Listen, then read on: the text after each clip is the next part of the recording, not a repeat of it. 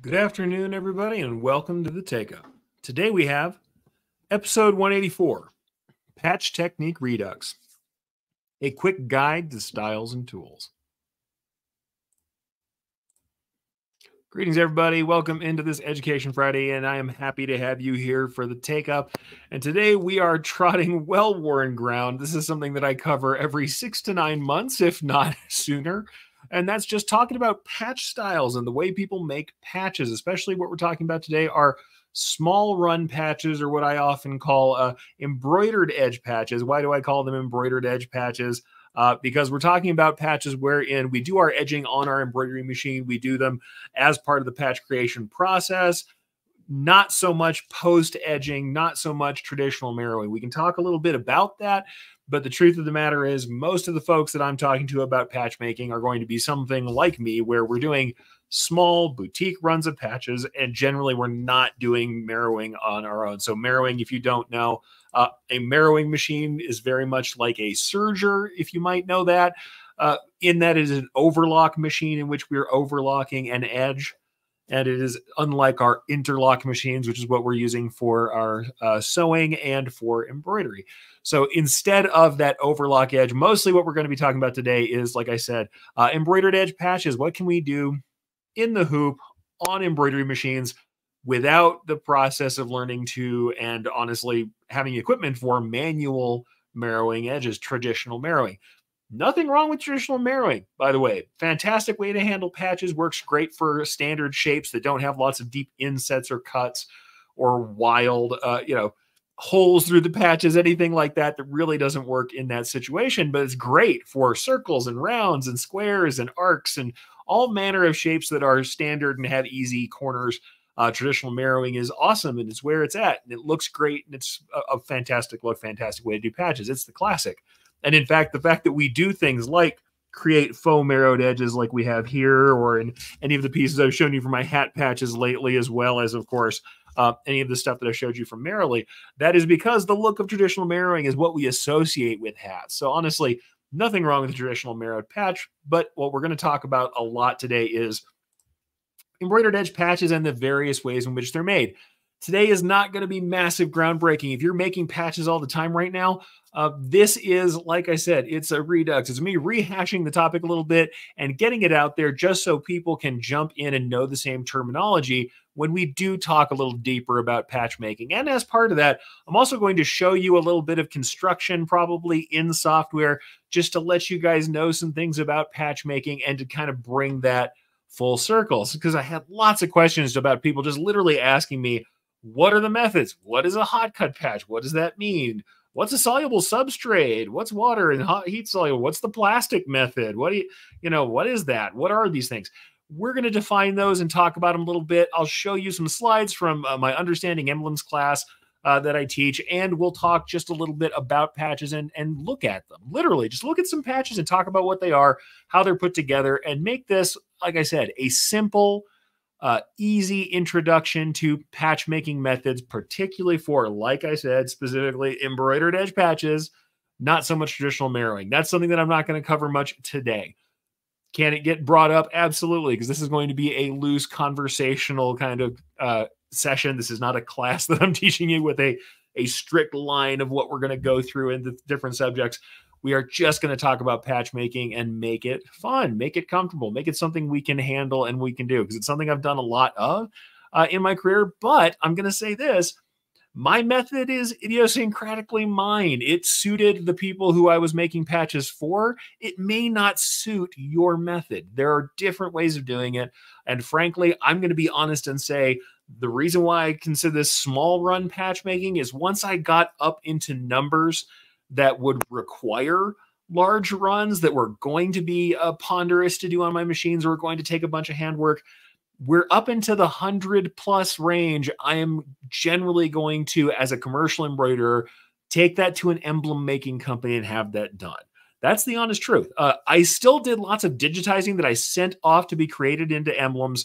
But once we were at more than 100 pieces at exactly the same thing for a single order, the likelihood is, as minimums got smaller and smaller throughout my career, I was probably going to send that off to a patch making company. This doesn't mean that we didn't still make patches of that very same design in this small run fashion to fill out orders, to do variations, anything else like that. So this is not just me telling you go out and have somebody else do the patches. Quite frankly, me making patches in-house was a massive way that we got involved with TV and filmmaking. And some of the samples that I show when I do indeed show samples are from that TV and film, kind of area. That's really where we got into patches. And it increased our exposure massively and allowed us to do a lot of things. We had lots of high dollar and honestly high margin patches that we did because people were willing to let us and to honestly trust us once they could find out that we did these small run patches. So by all means, I'm not saying send them all out. And in fact, doing the ability to do them in-house for incredibly quick turnarounds, custom treatments, and the like, those things were incredibly valuable to the business I was running.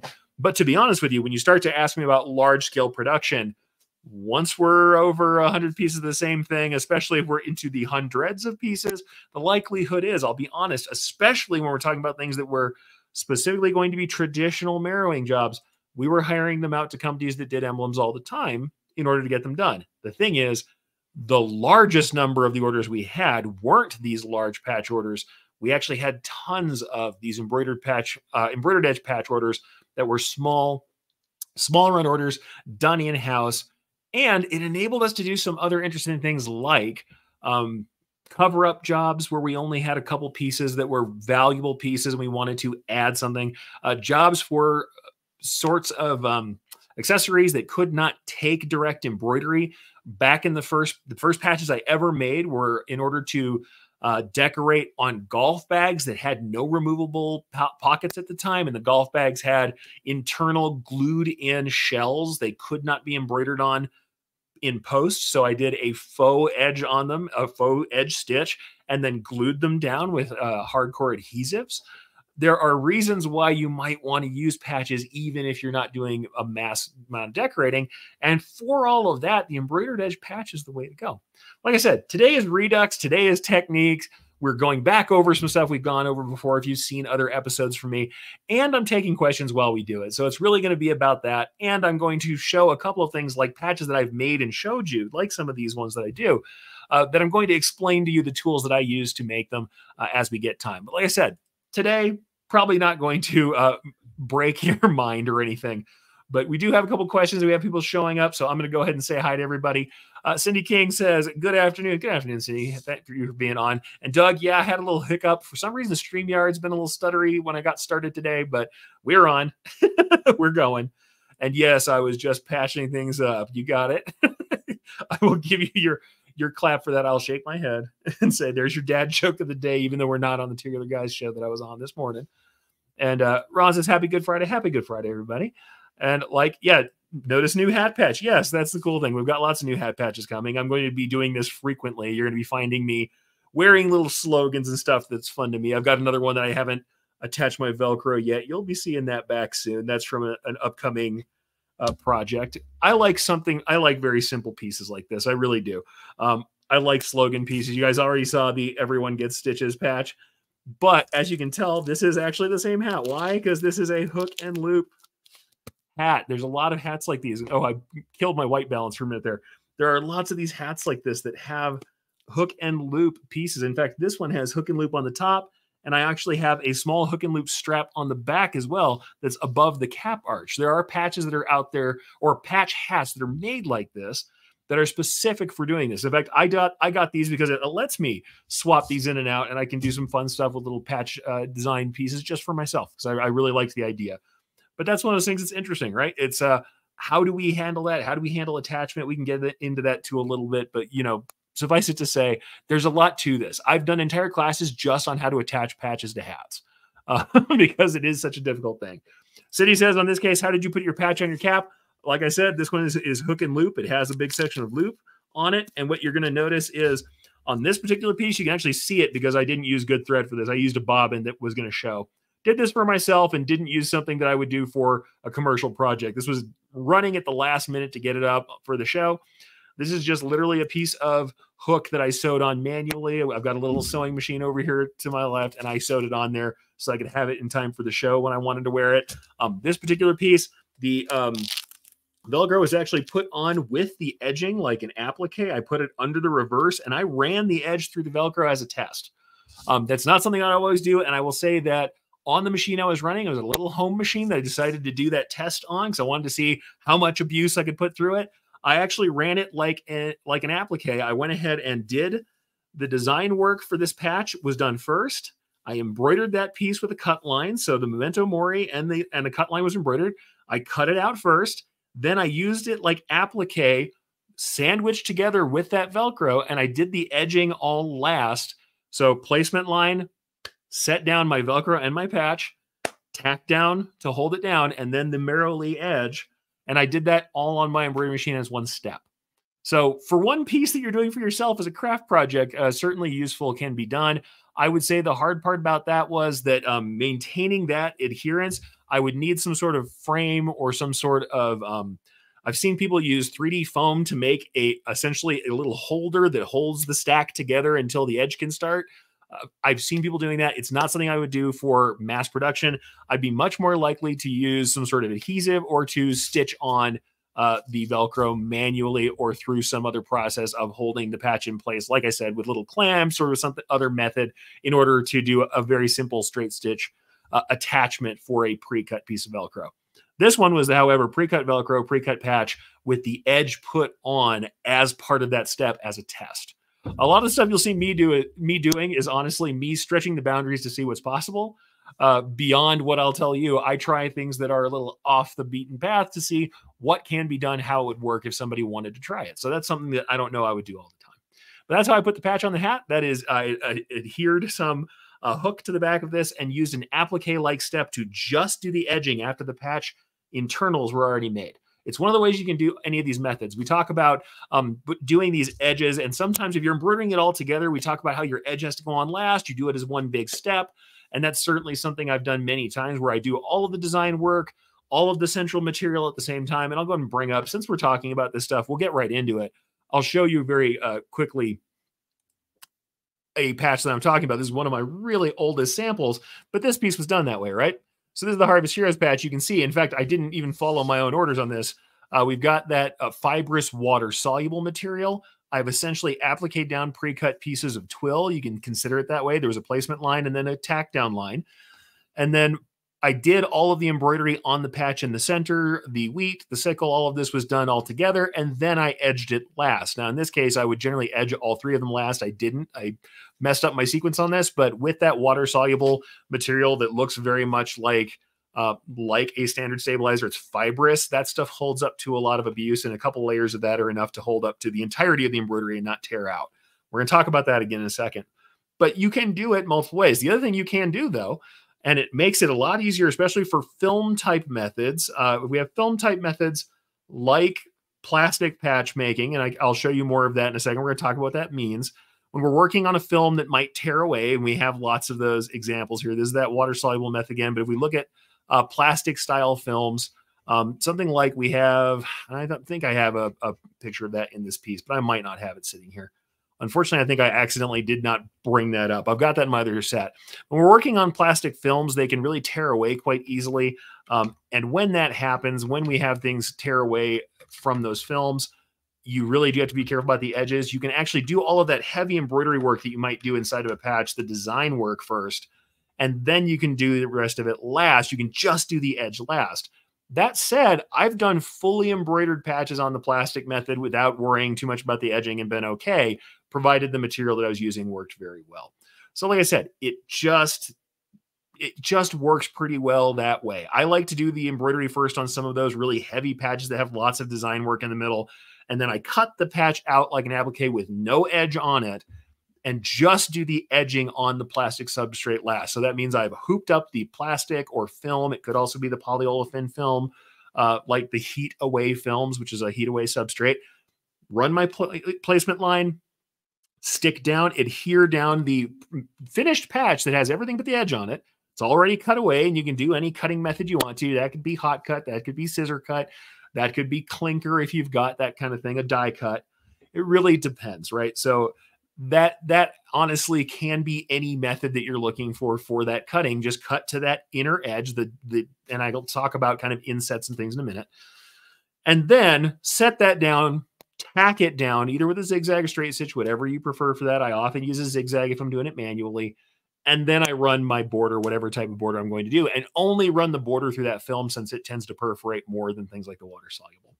So like I said, there's different methods. I'm going to show you some of them and talk to them more, but let's go ahead and say hi to the last of the folks here, and then we'll go ahead and get into the actual details. It's hard for me not to run right into the patches and run right into the details, but I will try and actually give you guys a little bit more of what we're doing here instead of just that. I'm not just going to go run through. The thing is, there are 5, 6 different ways of doing it. The order can be different depending on what you're doing. And even what you use for a patch material or nothing at all, we're going to talk about thread-only patches, can change. We're just going to try and define those pretty quickly, explain to you how they get put together, and give you a little preview of tools. If we want to get super deep on one topic, I'm fully happy to do that. But we probably won't get to every topic in patches today. I mean, the last time I did this, it was a 2-parter. I can imagine this being several parts, especially if we ever get into the point of actually going through some step-by-step processes, like I said. And that just, it really depends. DJ Cat asks, what's the largest patch you've done? I've done pretty massive patches. I mean, we've done like 20 inches square pretty easily. There's really big back patches that I've done. Those tend to be a little different. You definitely want some sort of material inside of those, or some sort of stabilizer to remain instead of doing water soluble for a lot of those really big ones. I don't have all of them queued up. I will just show you really quickly a couple of the larger pieces that are sitting here. I don't have everything on my deck here, and I'm not going to show everything on this piece because this is a piece where I have obscured the name for very good reasons. But this was one done for a motorcycle club, and this is a pretty large patch overall. You know, the height on this is probably, I'd say 15, 16, and then proportionally wide. I'd have to look at it. And then, of course, there are some other bigger pieces. I've got a couple of rockers that I think I showed in this piece. This rocker for Top Notch is another one of those ones where we're talking 13, 14 inches probably wide. But we've done lots of big pieces on those.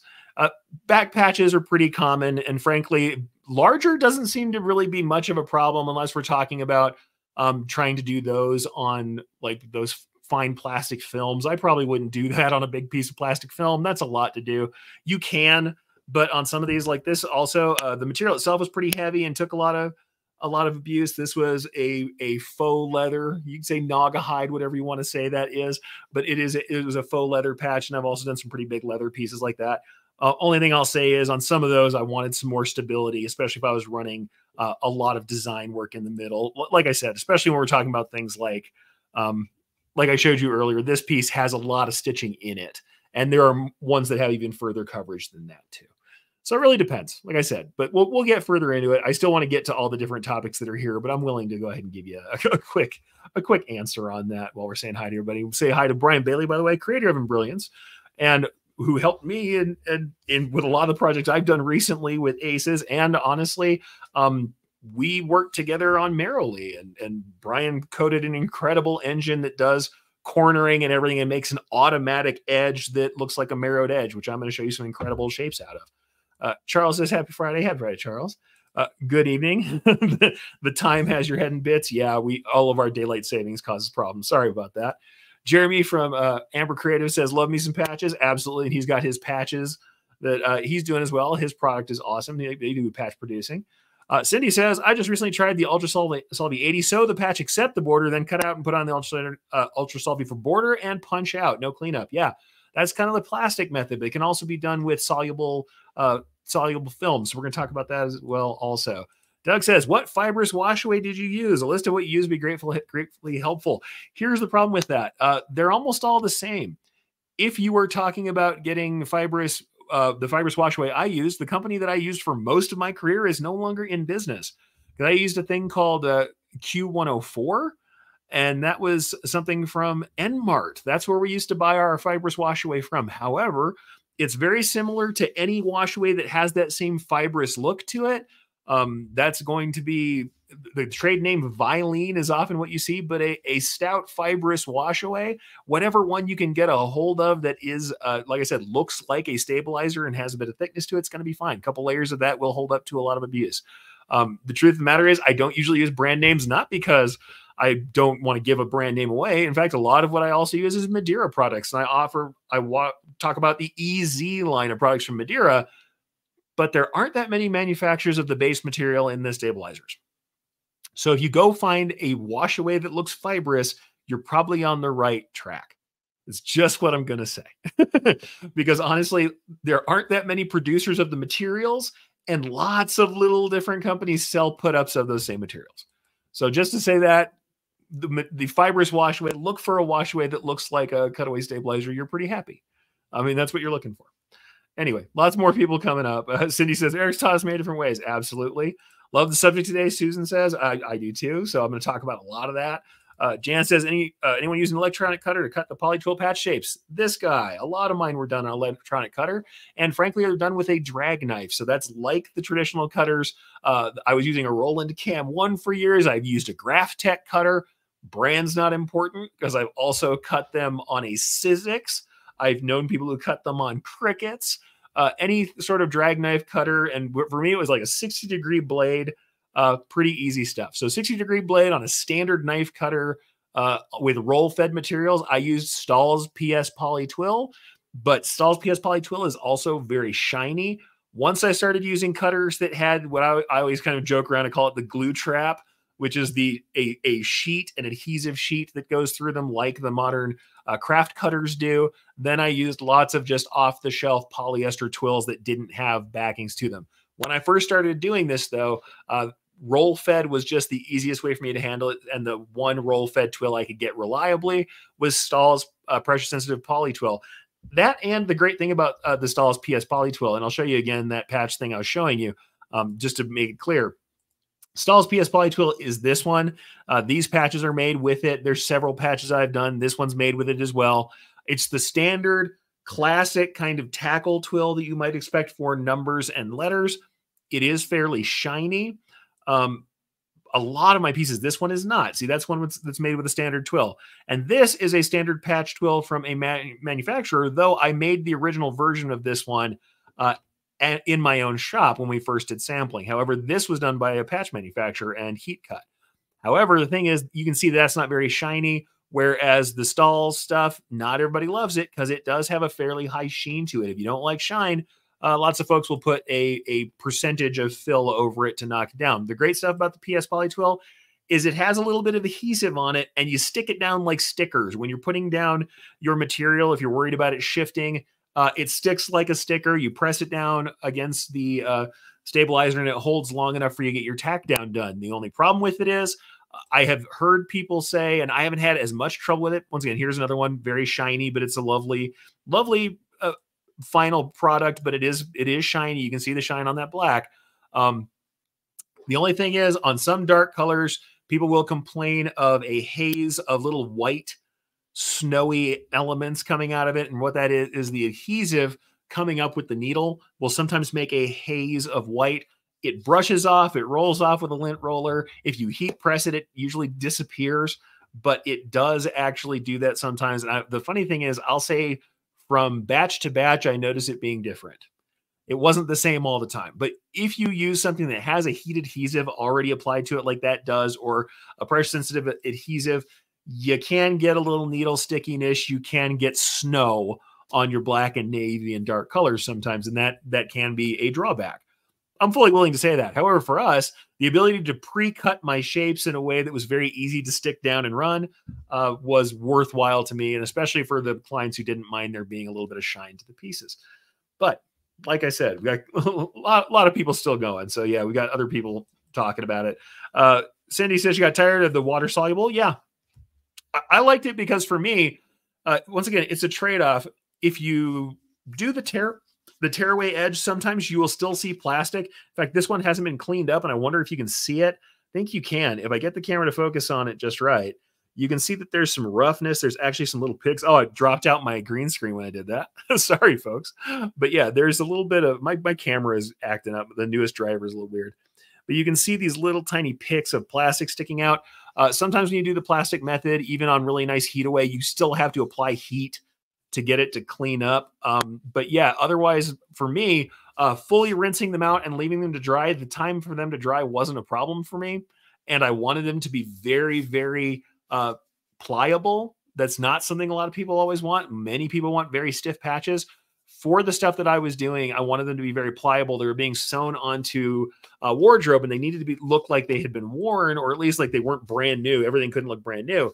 And for sewing them on costuming, it made a lot of sense to have all of the stabilizer gone and for them to look a little worn in. For that reason, washing them away and letting them dry was good. The trade-off is, you're right. When you wash them out, you have to wash them out completely, and they have to dry before you're selling them. You have to dry and sometimes get pressed. But yeah, that is part of why wash away might be a kind of a down thing. But that's the thing. And Cindy says, I've used heavy gauge clear vinyl. Works great for that last step. Once again, though, that's like this method here. That is that same kind of heavy gauge vinyl style. You often get little tiny picks or teeth on the edge that can cause some issues. So yeah, for sure, there can be issues with that where the edge cleanliness is not as good. And that's kind of the thing to work with. But Jan says, I've used a lot of Eric's tips. I love patches. I don't like hats. Yeah, some people like to do patches on hats better. But you never know, right? But let's get into the actual topic, right? I want to get to the actual topic of what we're going on. A lot of this is going to be from my Understanding Emblems class that I've done before. But in general, I just want to let you know, we're talking embroidered edge patches here. Let's talk about the different methods, and let's just kind of go through them and talk some pros and cons and discuss them just a little bit. With the first method being the one I probably use the least, which is the hot cut method, right? So let me go ahead and I'm going to bring this stuff up. We're going to talk about emblems and execution, how we actually make these things happen. And so I'm actually going to give you some slides. So this is like being in one of my classes for free. But the thing is, we're going to be a little less structured. Obviously, I answered lots of questions before we ever got to this stuff. But we're going to talk about emblems and execution. You can see really close here. This is me working on the water soluble and cutting away some excess on that Harvest Heroes patch. But there's multiple ways we can handle this. And I think it's worthwhile talking about it. But the heat cutting or hot knife method, honestly, the big thing to remember with this is that you're just sewing the entire patch onto a piece of material. And this piece is just a swatch. I did this for a TV show, Alpert Automotive. It's not for an actual company, it's for a show. But this is a swatch piece that needs its edge cut away. Usually you're actually doing an entire span.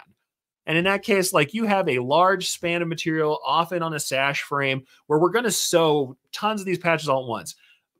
Pros and cons for this one.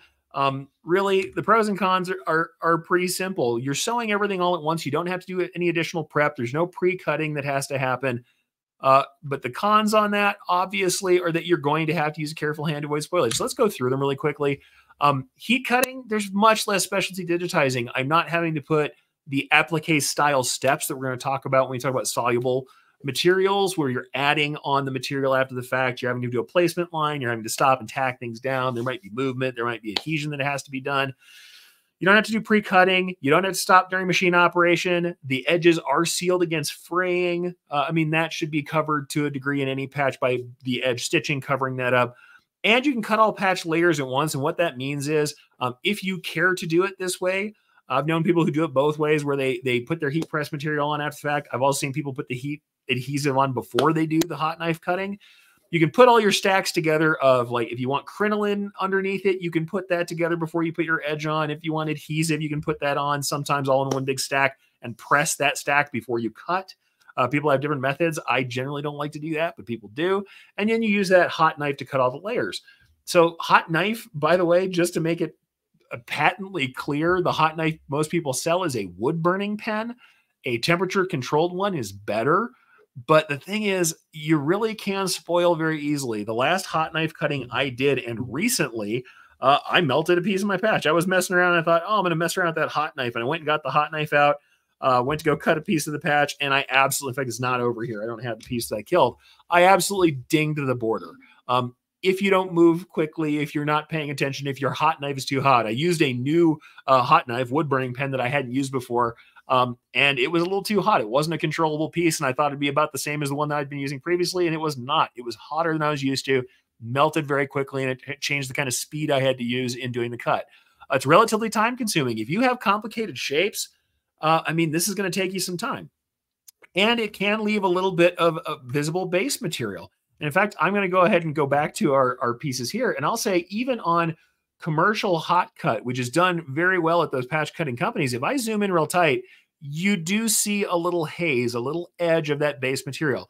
Is that super critical? No, not necessarily. But this is from a company that does nothing but make patches all day and very likely used some automated method to do this, which may or may not also be something that can also be done, which is post cutting with a laser. So post edging laser cutting can be done as well, where someone will do the patch after the fact with the laser. They have a drawn out edge and they use a laser to cut out around that patch, sometimes with computer vision, sometimes not.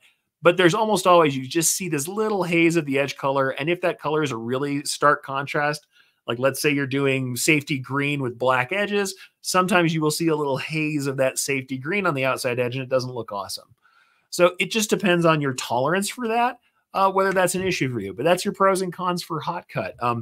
For my money, hot cutting is just not my favorite way to do it, especially if it's something where I have the time to either do the wash away or I'm going to take a moment to do the tear out method, the punch out method with plastic, even if I have to clean up the edges. What I am going to say though is, even when I've talked to folks who do patch production commercially, where they do post cut with lasers, even that doesn't always hit perfectly sometimes, and they clean things up by hand, which often means taking like a hot knife tool or some other heat tool and cleaning up the edges the very same way that you would do it with hot cutting. And in fact, that's something you'll often see a hot cutter do, is they will cut with the blade like this and then hold up their heat burning pen vertically, and on the barrel of the pen, they'll run the edge of the patch around to get a nice clean edge on it. It's not impossible. People who do a really good job of it can do a great job. They can get good at it, but it takes practice.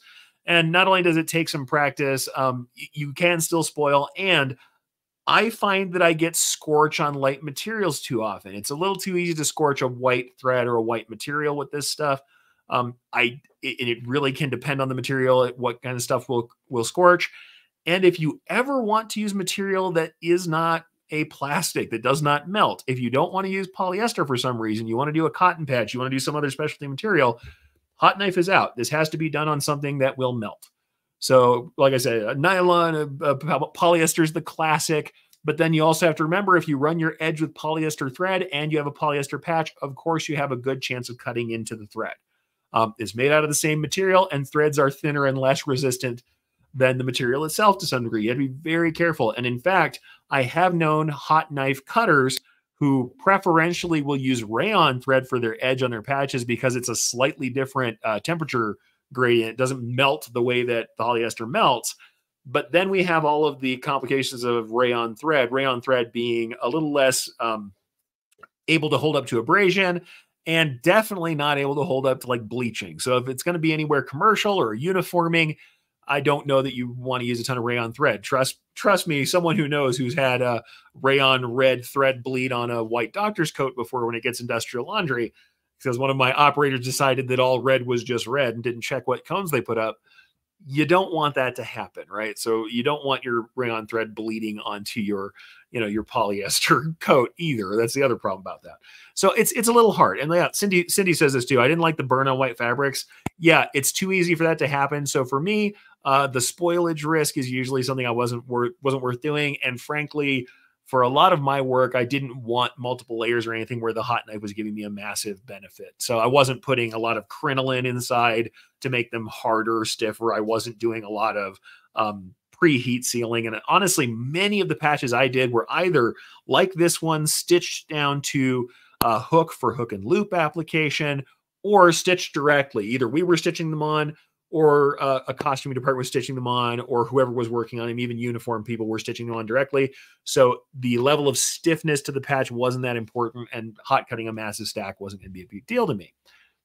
That may vary for you. I mean, one of the guys I taught patch making very early on, the very first thing he said to me when I taught him my methods was like, the people who I'm selling to, they absolutely want a stiff patch like cardboard. And eventually he settled on working with layers of crinoline or buckram underneath the patch before they did this edging. And you can sew right through the crinoline. Now there are patch fabrics that actually have a bound, like there's buckram fused to the back of the patch material before you start. Sometimes that can cause some needle deflection with small detail, but it does give a nice stiff patch. And there are, when you heat seal on either heat adhesive or heat seal material, which is not an adhesive, but does adhere to the patch, it adds an extra plastic layer on it. You can make it stiffer if that's what you want.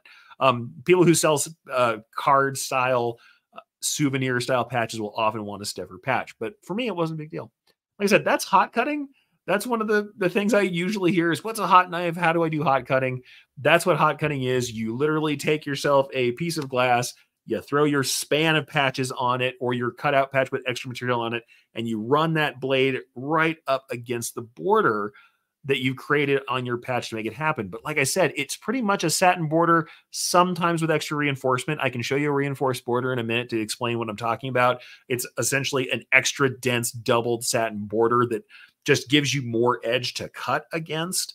It's just more of a reinforced edge that's a little built up. But mostly there's not a lot of specialty digitizing. It's pretty much a design that has a border around the edge so you can cut against it. And so honestly, that's the other reason people love hot knife cutting, is like there's not a lot of specialty work that has to be done. Much easier than at least soluble methods. So let's talk about the soluble stabilizer method for a moment, right? So when we talk about soluble substrate or soluble stabilizers, soluble means it dissolves in one method or another. Generally, a lot of the stuff you've seen me talk about, I do show a lot of water soluble. It's one of my favorite ways because it leaves absolutely nothing to the edge.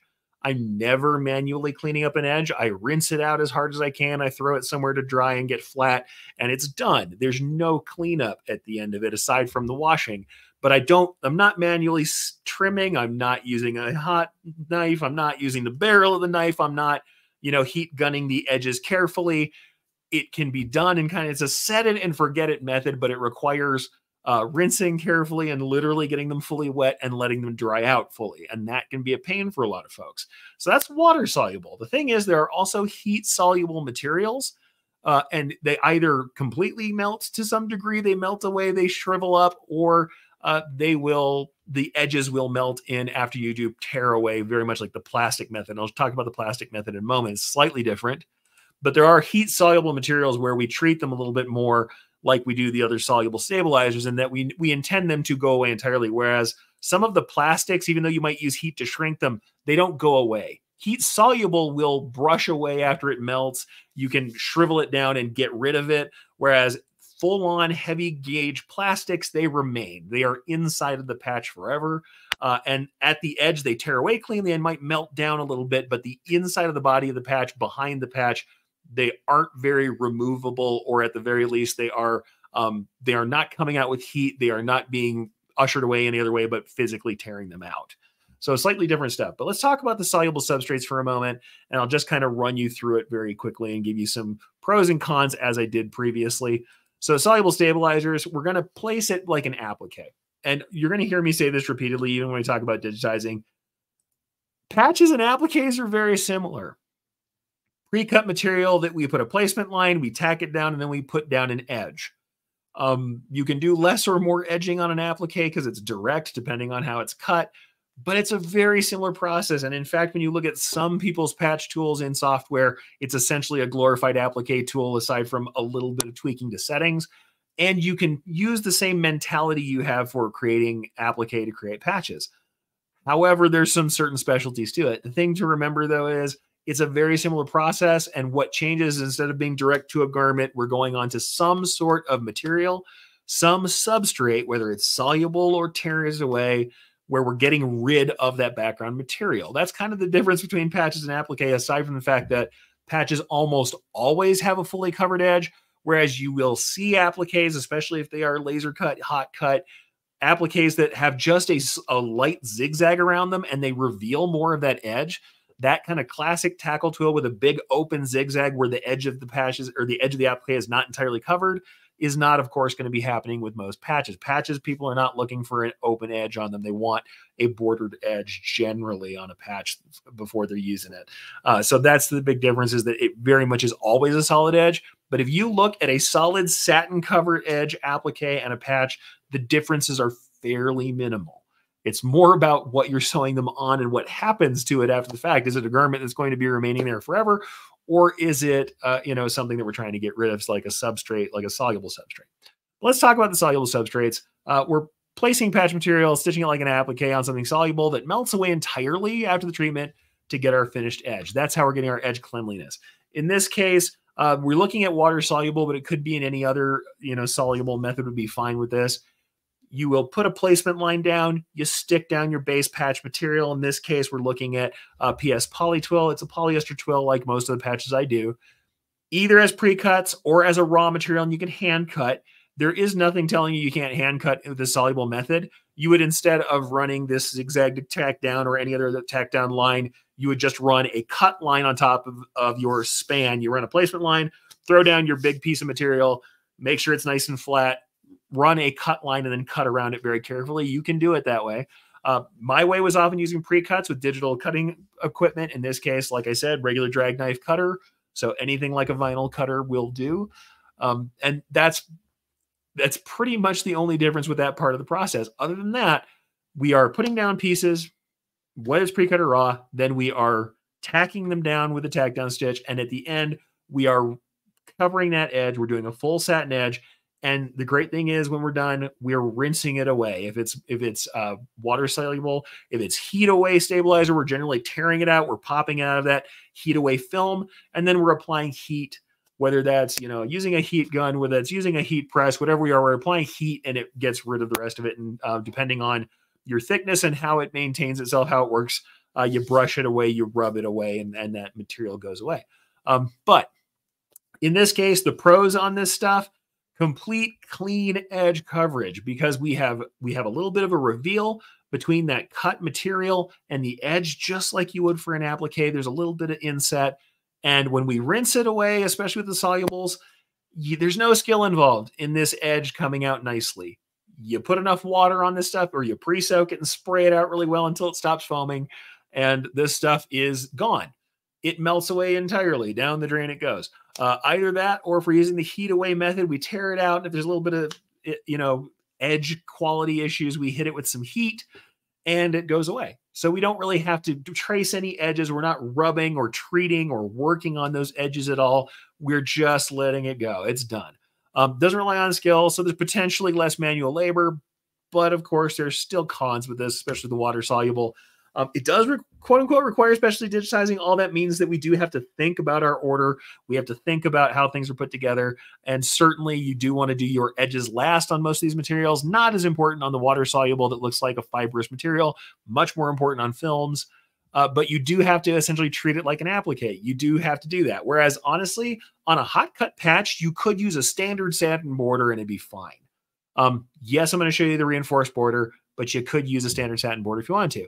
It's really efficient with pre-cut pieces like I showed you, but it really often involves rinsing and drying if you're doing water soluble, might involve pressing or heating if you're using heat soluble.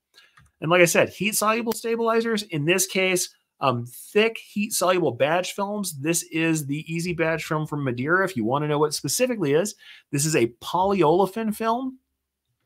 But it's very much like a plastic film in the fact that it tears a little more easily, and you have to be careful about perforating the edge before you're done. And in fact, though lots of people will tell you one sheet will do it, even if you look at the style sheets or the guide sheets from Madeira themselves, they recommend for any sort of heavy embroidery that's being directly done through it. So let's say we are going to stitch all of our material that's going inside of the patch, whatever designs and fills and everything that might be inside of our patch are going to be stitched through this material. They're expecting to use 2 sheets. So do realize that even those folks are going to expect a little bit more of that material to hold up to it. So this is, like I said, polyolefin film, but it does heat away. You tear it away when you're done and you heat away the excess and it goes away.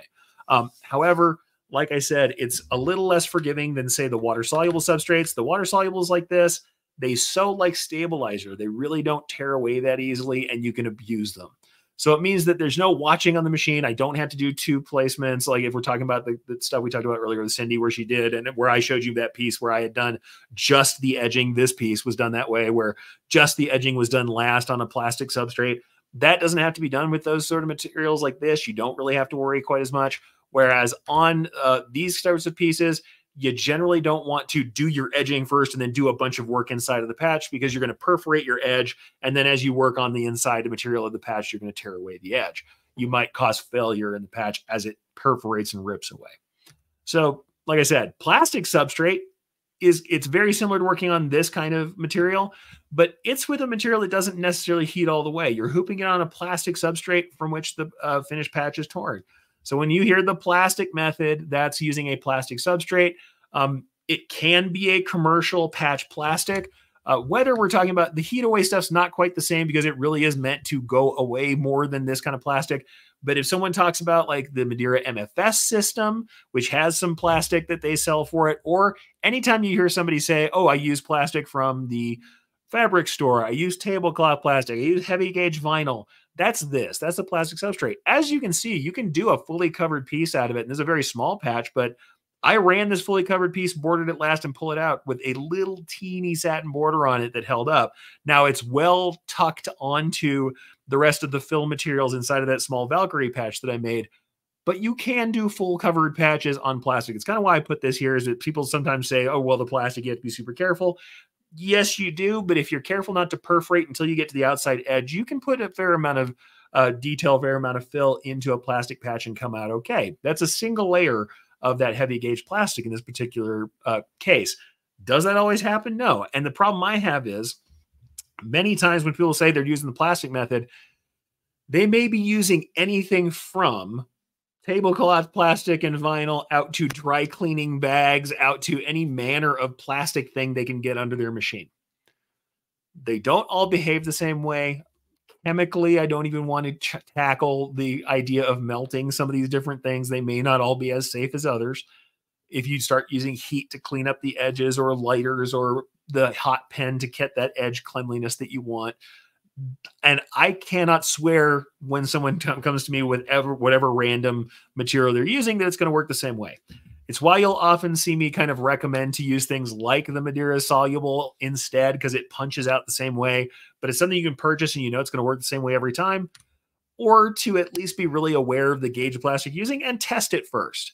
Because if you're just getting whatever random bag, or like I said, dry cleaning bag, or mattress protector, whatever weird thing, I've heard a million weird things being used for the plastic method. Do many of them work? Yes. They may not work the same way every time. And so that's the thing that kind of gives me a little bit of pause. They may not work the same way every time, and you may not have the same characteristics as somebody else. So do test and do be careful with what you're doing. And like I said, very often with this plastic method, you want to run your edges last to make sure you don't perforate. But yeah, you sew the entire patch on it. And like I said, here is a commercial system. This is the Madeira MFS system. It actually has a captured frame that holds in that plastic, and that works very well for that. This can use either of those methods that I talked about, either appliquing the method, or we can talk about the thread-only patch. Thread-only patch works very well with plastic method because the plastic remains inside and it gives us some extra body. I have made thread-only patches. I'm going to talk about that in a minute. You make them with embroidered fills. They're made entirely out of thread. I have made them on water-soluble, and they do hold together. They don't just come apart after you're done stitching them, very much like lace doesn't come apart after you stitch it because there's some structure there. But if you want some thickness to it, having plastic substrate, the stuff that does not heat away or wash away, can give it more body. And so that's where you see this used for thread-only patches, though I am going to tell you for sure, Madeira recommends using the thread-only method on their soluble polyolefin, and I've used it too, and it's fine. But I do see more people using plastic-style substrates with the thread-only patch, and I'll show you that again in a second. But this method, you can do applique method, which is where we're using the material like the polyester, or we can use the thread-only method. And like I said, even though these commercial solutions do exist, people definitely use like 20 gauge clear vinyl and any manner, like I said, all these other manners of bags and things. I'm not going to recommend that because I want it to be something a little more controllable. I would at least love to see people going to get similar products from fabric stores or big box stores. So at least you know, whenever you go back to get that material again, it's going to operate in the same fashion. It's going to stretch the same way. It's going to tear the same way. It doesn't necessarily mean you can't use dry cleaning bags. What I'm going to say is I haven't. And if you ask me for tips, I may not know how many layers of dry cleaning bag you need to make that work out. For me, single layer of the 20 gauge clear, the regular table, like I said, tablecloth vinyl has worked well enough, just as well as the commercial version. And like I said, it does work well. It tears away after you're done. You run your edges last as much as you can. And when you tear it out, you pop it out. Usually the edge is pretty clear, especially with clear plastic. You don't see the edge. There can be these little teeth or little points that stick out, and heat will sometimes be used to clean those up. Many people will use a hot knife and rub it around the edge. Some people swear by using heat guns. I have seen some rippling and things. It doesn't always work great on all plastics. but they look pretty good. Like the edges look pretty clear. They're not always perfect, especially in sharp corners. You'll feel little points, but they're not terrible and they look pretty good. They're not as clean as a soluble substrate edge is going to get, but they do have some body to them and they do tear out pretty easily. And then what I'm going to show you here too, we're looking at these two patches. These were actually both done on different systems. Those two San Antonio police patches, and this was actually done for a TV show. It was done for the night shift that was on NBC for a while. One of them was commercial solution. One of them was done on the patch or the plastic material directly out of the big box store. There was almost no difference to them, and the operation really didn't make any big difference to me at all. So frankly, I wouldn't say that you can't. You absolutely can use off-the-shelf materials for this to work. These are also both thread-only patches that you're looking at, and I'm going to show you the method later. I did this because we had to have a particular olive drab that was hard to source. The first time I did it, I actually sublimated my own twill just to get the color correct. And then later on, because I had more machine time than I had time to run around sublimating and matching colors, they picked a thread color they loved that we were already using for other subdued patches, and I used thread to make the patch, which is something I'm going to show you in a minute. But this is plastic substrate. This is where we stitch it all down. Very similar in the methods. We make sure our edges are last on this for sure, because we're going to have a lot more likelihood with these plastic films to tear out as we perforate those edges. A hole in plastic is a hole forever. A hole in a fibrous water soluble, the fibers might rearrange a little bit and still hold on. But a hole in plastic is like leather. Aside from the fact there really isn't any, there's fibrous structure in leather. A hole in plastic is just a hole. It's going to tear very easily. Plastic films tear easily when they're perforated. So we do have to watch out for stacking all of the holes like we have on a patch edge and making a perforated line that's easy to tear. What makes them easy to tear out when we're finished also makes them easy to tear while they're running. So we want to make sure we don't have any straight lines or edges until we get out to that final border. Like I said, interesting stuff that we can do. Pros for it, easy finishing. The clear material's fairly forgiving. We can do those thread-based emblems like I showed you in any color. And the other thing we can do is use that applique method, and that's where we put that down. We sew this on. We sew the final border on for performance wear to keep the performance wear looking good. But that's for almost any patch. Those commercial systems have a way to hoop underneath that film. The MFS system that I showed you earlier, it actually has a secondary hoop that pops under that so that we can make the patch essentially, and then we can do the edge last on a garment and have this really fully sewn piece that's not through a piece of performance wear, so it causes much less rippling. We can just do the edge. So it's just an interesting thing we could do, but it's not something that's really about patch making. That's why I put an asterisk on it. Cons on it: requires a specialty. Digitizing, you do have to, especially the thread-based method, you have to know what you're doing unless you have tools. Merrily has an automated method to make a thread-based patch, but that didn't exist at the time when I first taught this. And the emblems can be pretty thin. If you use the commercial solution, that plastic's pretty thin and pliable. And if you don't like that, especially with the thread-based method, it's pretty pliable, pretty thin. You might have to apply some support materials to make it a little stiffer, a little more body.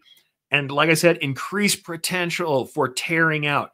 Looking at the image that's here, it's one that I teach with a lot. The very first time I sampled this, I was not exactly careful about my instructions, or at the very least, I followed the instructions I was given to the letter, not noticing that they had missed a decimal point position on one of the stitch links, and I perforated the edge early. And you can see, though it's even more perforation than you might get, I mean, it's not really more perforation than a satin edge. You see on the right-hand side of that image, and I'll go ahead and kind of circle it here. Right-hand side of that, you see how it's pulling away and there's all this haze that's going on. It's pulling out. It's already starting to tear in about like 15 seconds or after this picture is taken. When I start running again, this piece starts tearing out, bundles up, and rips into the center of the thing. This entire edge gives way. If you pre-perforate that edge too much, you can absolutely tear that out of any of these films. It's the same with water soluble that looks like plastic, the Badge Master films.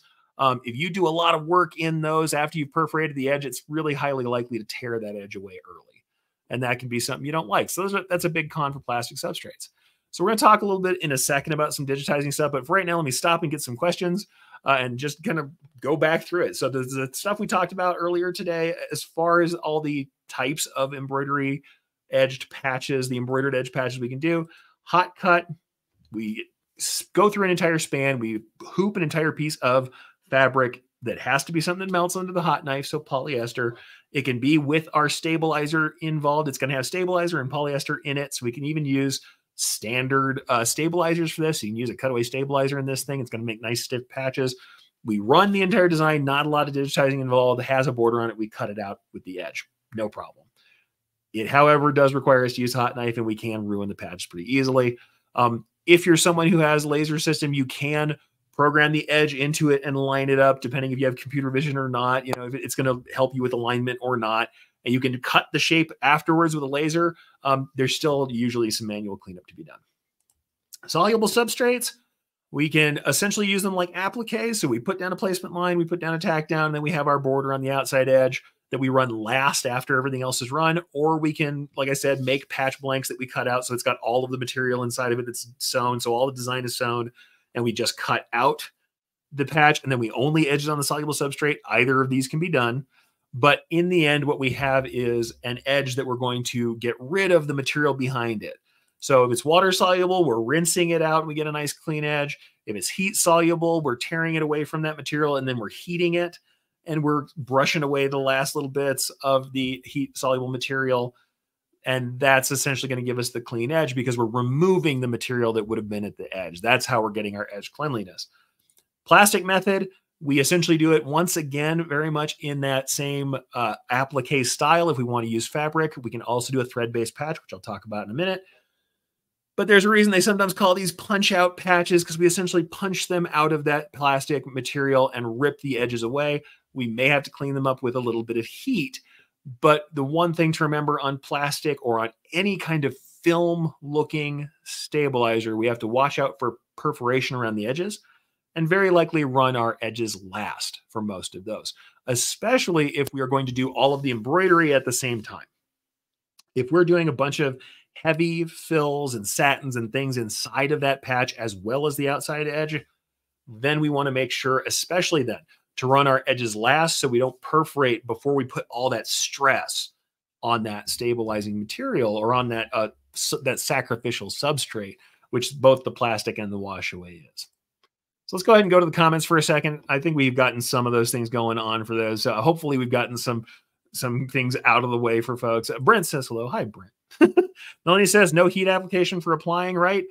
For sew only. Depends. On some of these, any of these can be heat applied. Plastic method can be heat applied. The heat doesn't necessarily warp it. I've seen people you can melt anything if you overheat it, but lots of people use the plastic method and then apply heat stabilizers to or heat adhesives to them. For my money, you can do that with any of them. I did that with my water solubles because once they were dry, I can absolutely apply a heat adhesive to those. That's no problem with that. Hot cut might be a little easier because some people like to, like I said, pre-press the heat adhesive sheet onto the piece before it's cut. And then they cut through all the layers of what they put together with that hot knife all at once. So you can definitely do that with almost any of those. And that's usually pretty good. Cindy says, how do you keep your patch from having wrinkles when you're just putting something like text on your twill with a border? That can be tough. I mean, a lot of it is how you're setting up your text. Certainly, really heavy satin stitches on a loose polyester twill, you're probably going to want to adhere that twill down because if you're not doing it as a span, if it doesn't have anything holding the edges, especially when you do pre-cuts, it can start to pull. There's just some reality to that. That said, I put pretty big satin stitches and wide satins on things, and I don't get a lot of disruption. But for me, it's a lot about making sure I have my density controlled. Lots of people are putting way the heck too much density in their satin stitch text, and so they're getting extra warping there. Also, it depends on the stabilizer underneath. If you're using a stabilizer or a substrate that doesn't hold up to that stitching, which a lot of people do, if you're putting just a really loose, fairly pliable polyester pre-cut thing right down onto the film style pieces and then running embroidery on top of it, we have to realize there's not a lot to hold back that pull comp.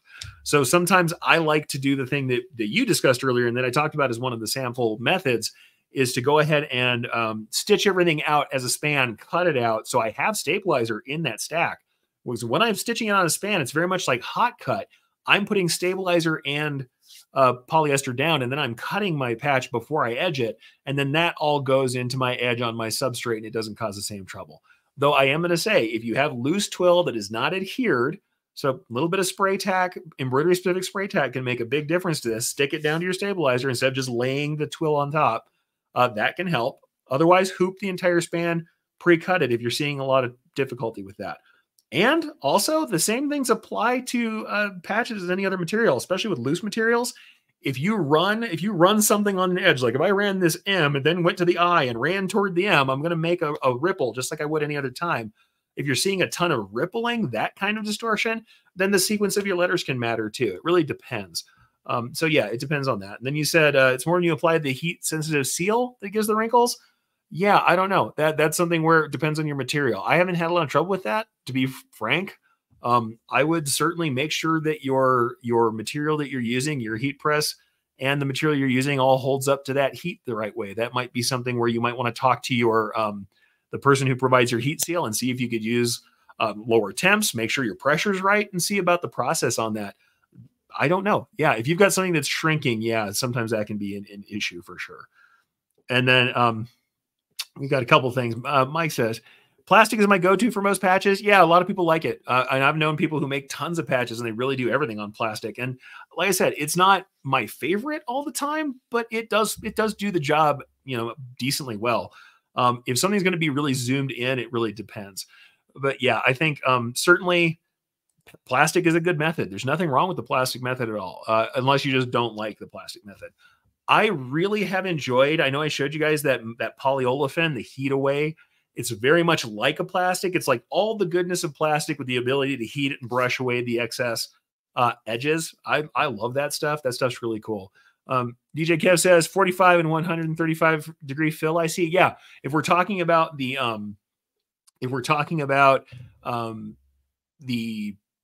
thread only method, yeah, thread only method is made by essentially creating a mesh with something on top. Now I'm going to show you the Madeira method where it's a 3-part mesh, and it's actually very similar in Merrily. When you make a thread only patch, it actually has that as an option.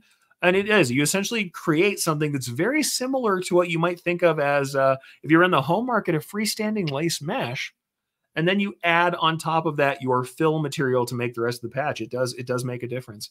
But yeah, I would say, Cindy, you might have to do some more testing. Yeah, I know. I know I hate to say that. It's hard to say, but the funny thing is I haven't had that much trouble with it. And I don't know. That's one of those things where it's like, is it the material that I was using at the time? Was that the sensitivity point? Was it the heat seal? I don't quite know. What I will say is the materials I have used, as far as the heat seal material, Madeira was where I got them from. But like I said, if you find yourself with that heat applied layer of adhesive, the chances are it's not made by that many people or that different chemically than somebody else's. The one thing I will say is a little different is I've seen people have trouble with the home adhesives that look more like a mesh. So there's different kinds of adhesive, essentially like adhesive materials you can apply. Many people prefer for permanent adhesion of patches, especially like the caps, the thick film-like adhesive instead of the Heat and Bond is the commercial name that we hear for those. The problem is I've seen people swear up and down that Heat and Bond works for them. And I'm going to say from my personal experience, one of the problems I've had with heat applied patches and why I really always tell people the gold standard for me is to sew patches on is that depending on the garment you're sewing on and the finish that it has, you can have problems with adhesives. It's not all the time, but I've had issues with materials that have had some sort of chemical applied to them for either water resistance or some other sort of sizing is on the material. Some sort of prep or chemical has interfered with adhesives before, especially those of you who try to use liquid adhesives, the ones that look like a liquid, like super glue. Patch Attach is a commercial one that's used in the home. I have had terrible luck with Patch Attach on hats. In general, I wouldn't recommend it. It doesn't mean it doesn't work for some people. Some people swear by it.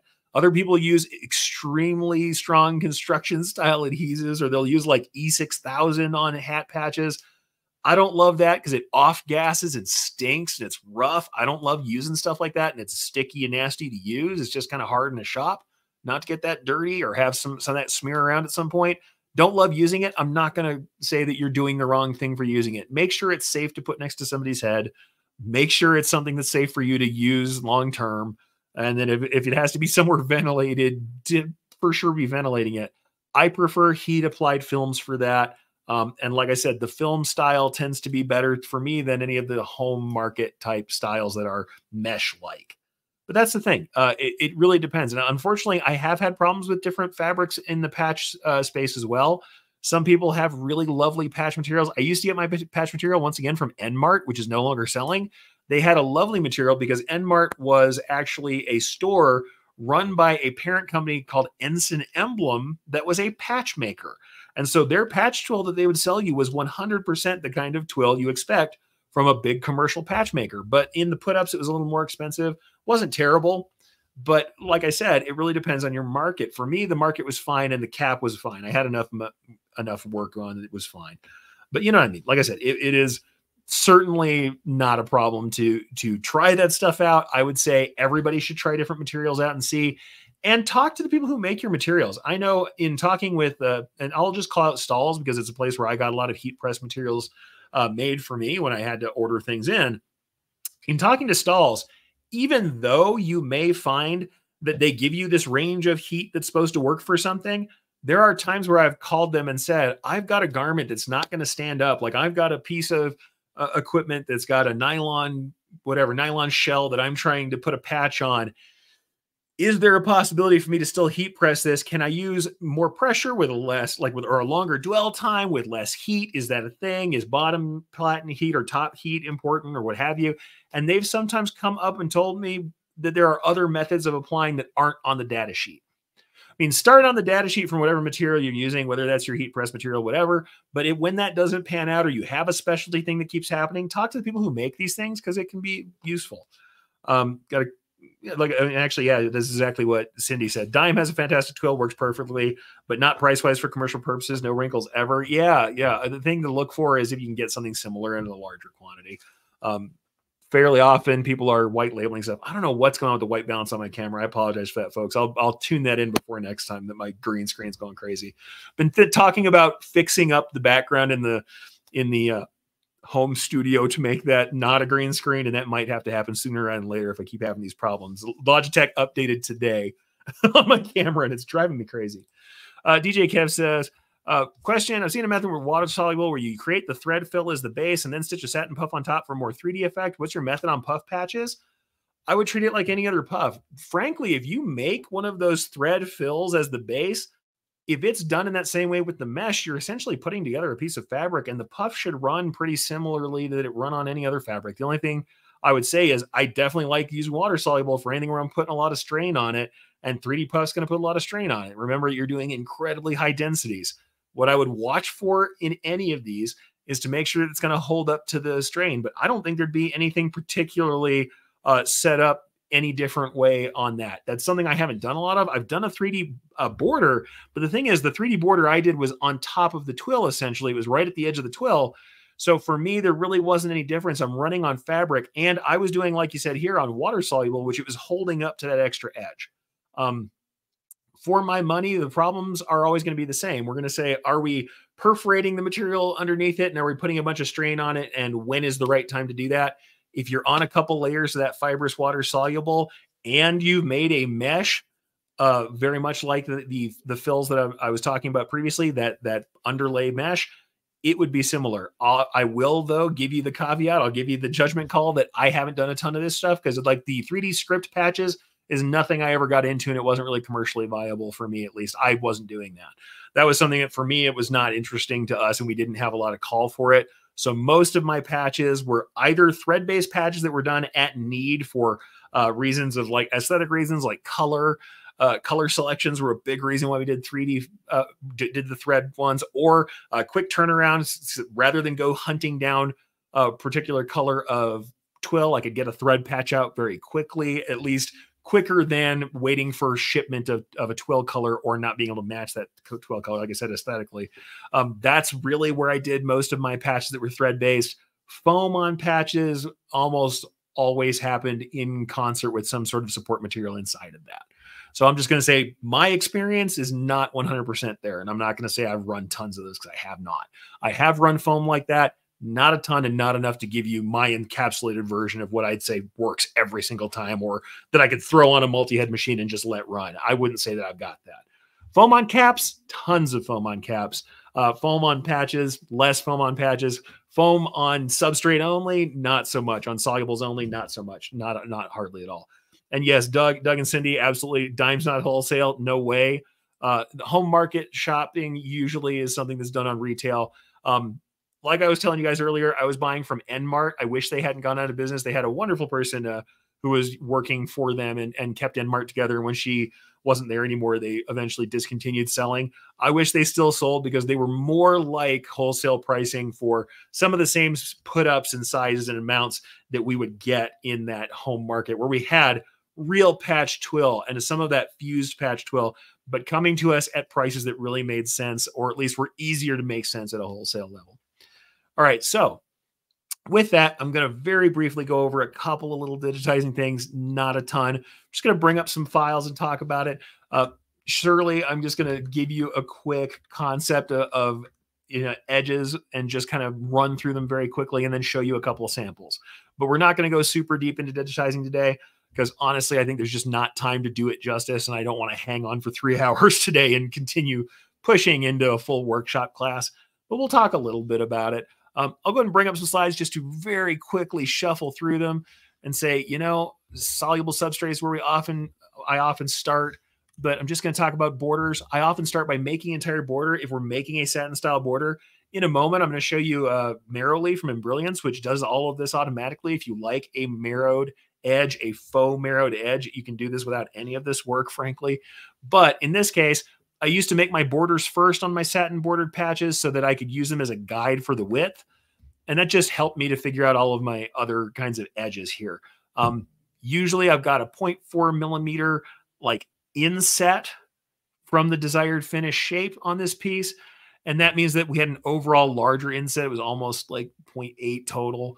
I'm not going to go over all these measurements because we're not going to get super deep. The thing to kind of realize though is that you're going to want your border to hang over even your pre-cut edges, and you want a fairly decent amount of it. You really don't want to be just outside of the edge because that's where little bits of shifting can cause problems. Trust me, people will say, oh my gosh, you almost have a millimeter of overhang on some of these edges, especially if anything shifts. It shrinks up, it holds together. Thread does not just float away from these pieces. If you had multiple millimeters of edge inset off of your patch material, I'd worry. For most of these, up to and including like 0.8 millimeters is going to be all right. Being a little off of the patch edge is not going to immediately collapse the entire edge. Remember how big a millimeter is. So some people will try and get that fabric all the way out to the edge, and now you've got all the same problems you have with hot cut, and in fact, you're probably going to have to melt the edge if you hadn't already. So you need an inset.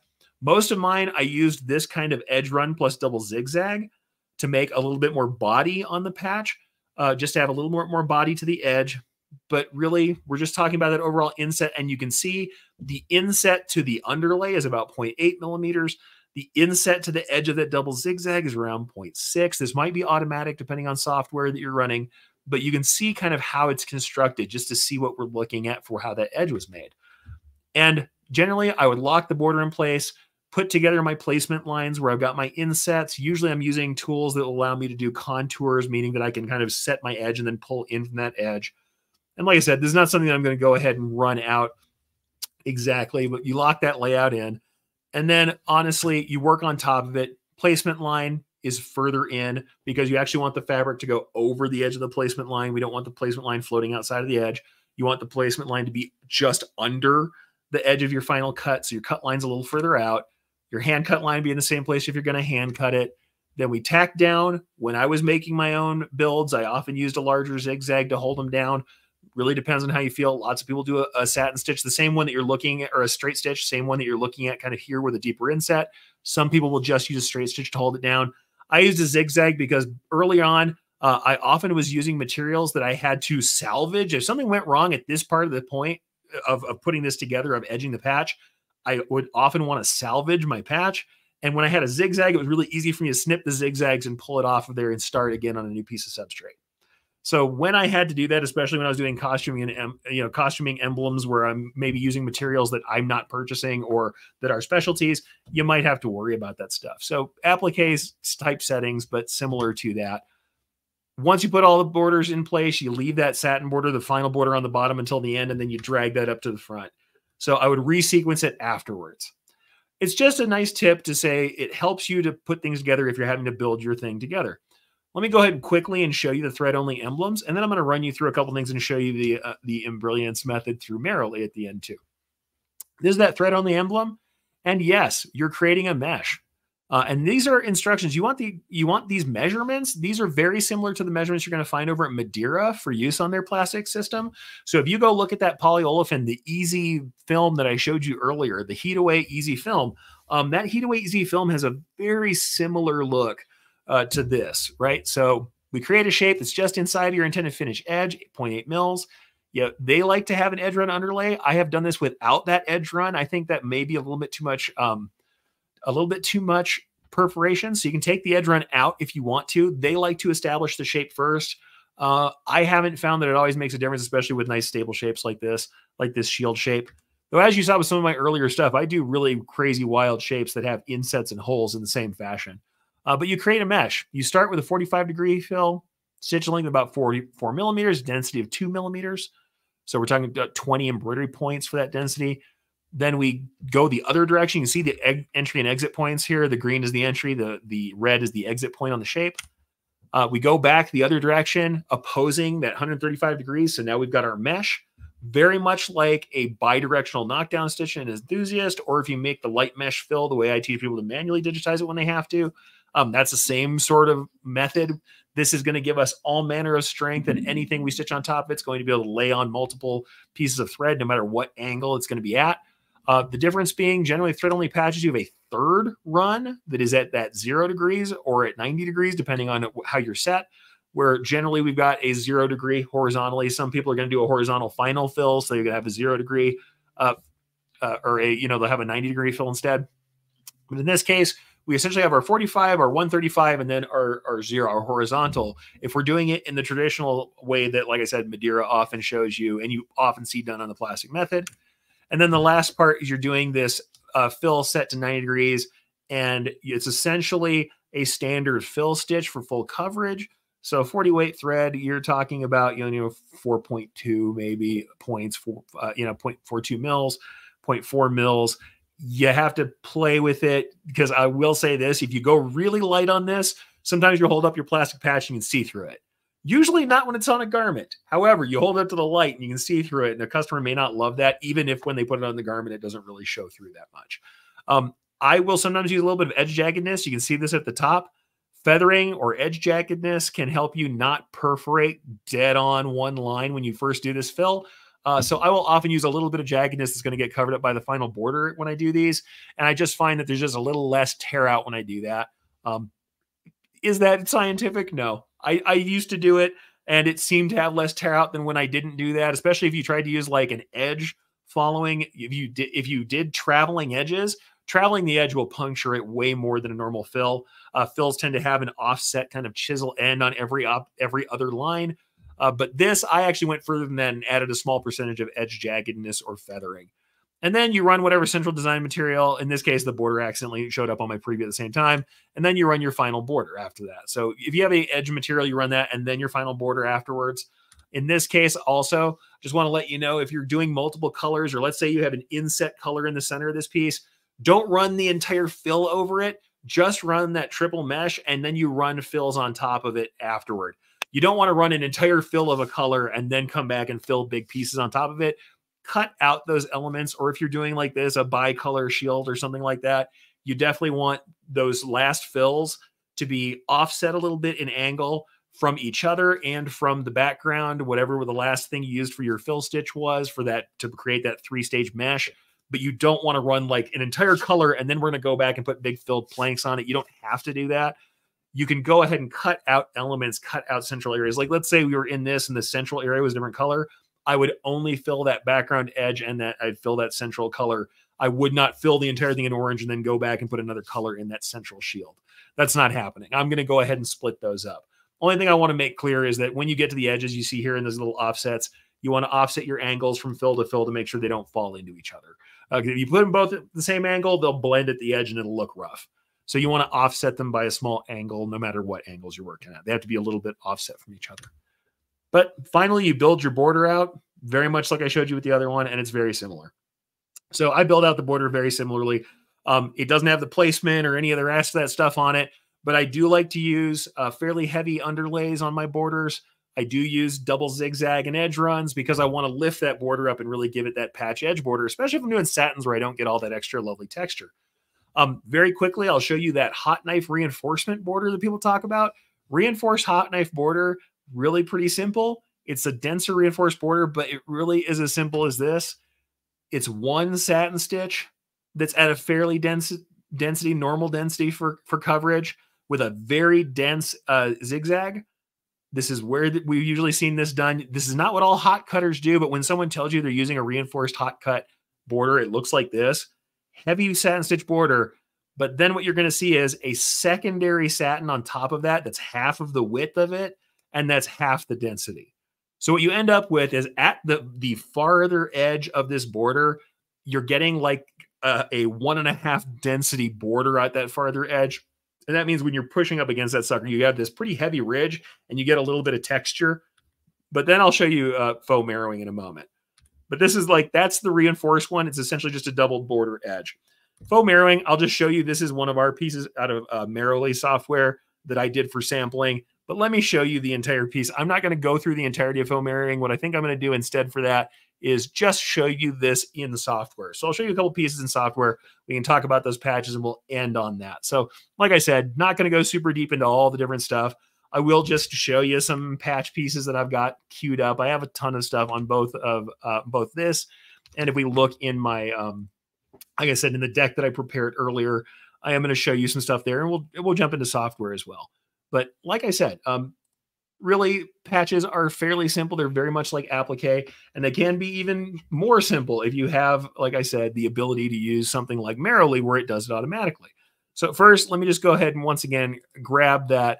We'll grab that picture I just showed you. You can see it stitching live. That's a faux marrowed border being stitched. This is done in a water-soluble method. I've done it on plastic method.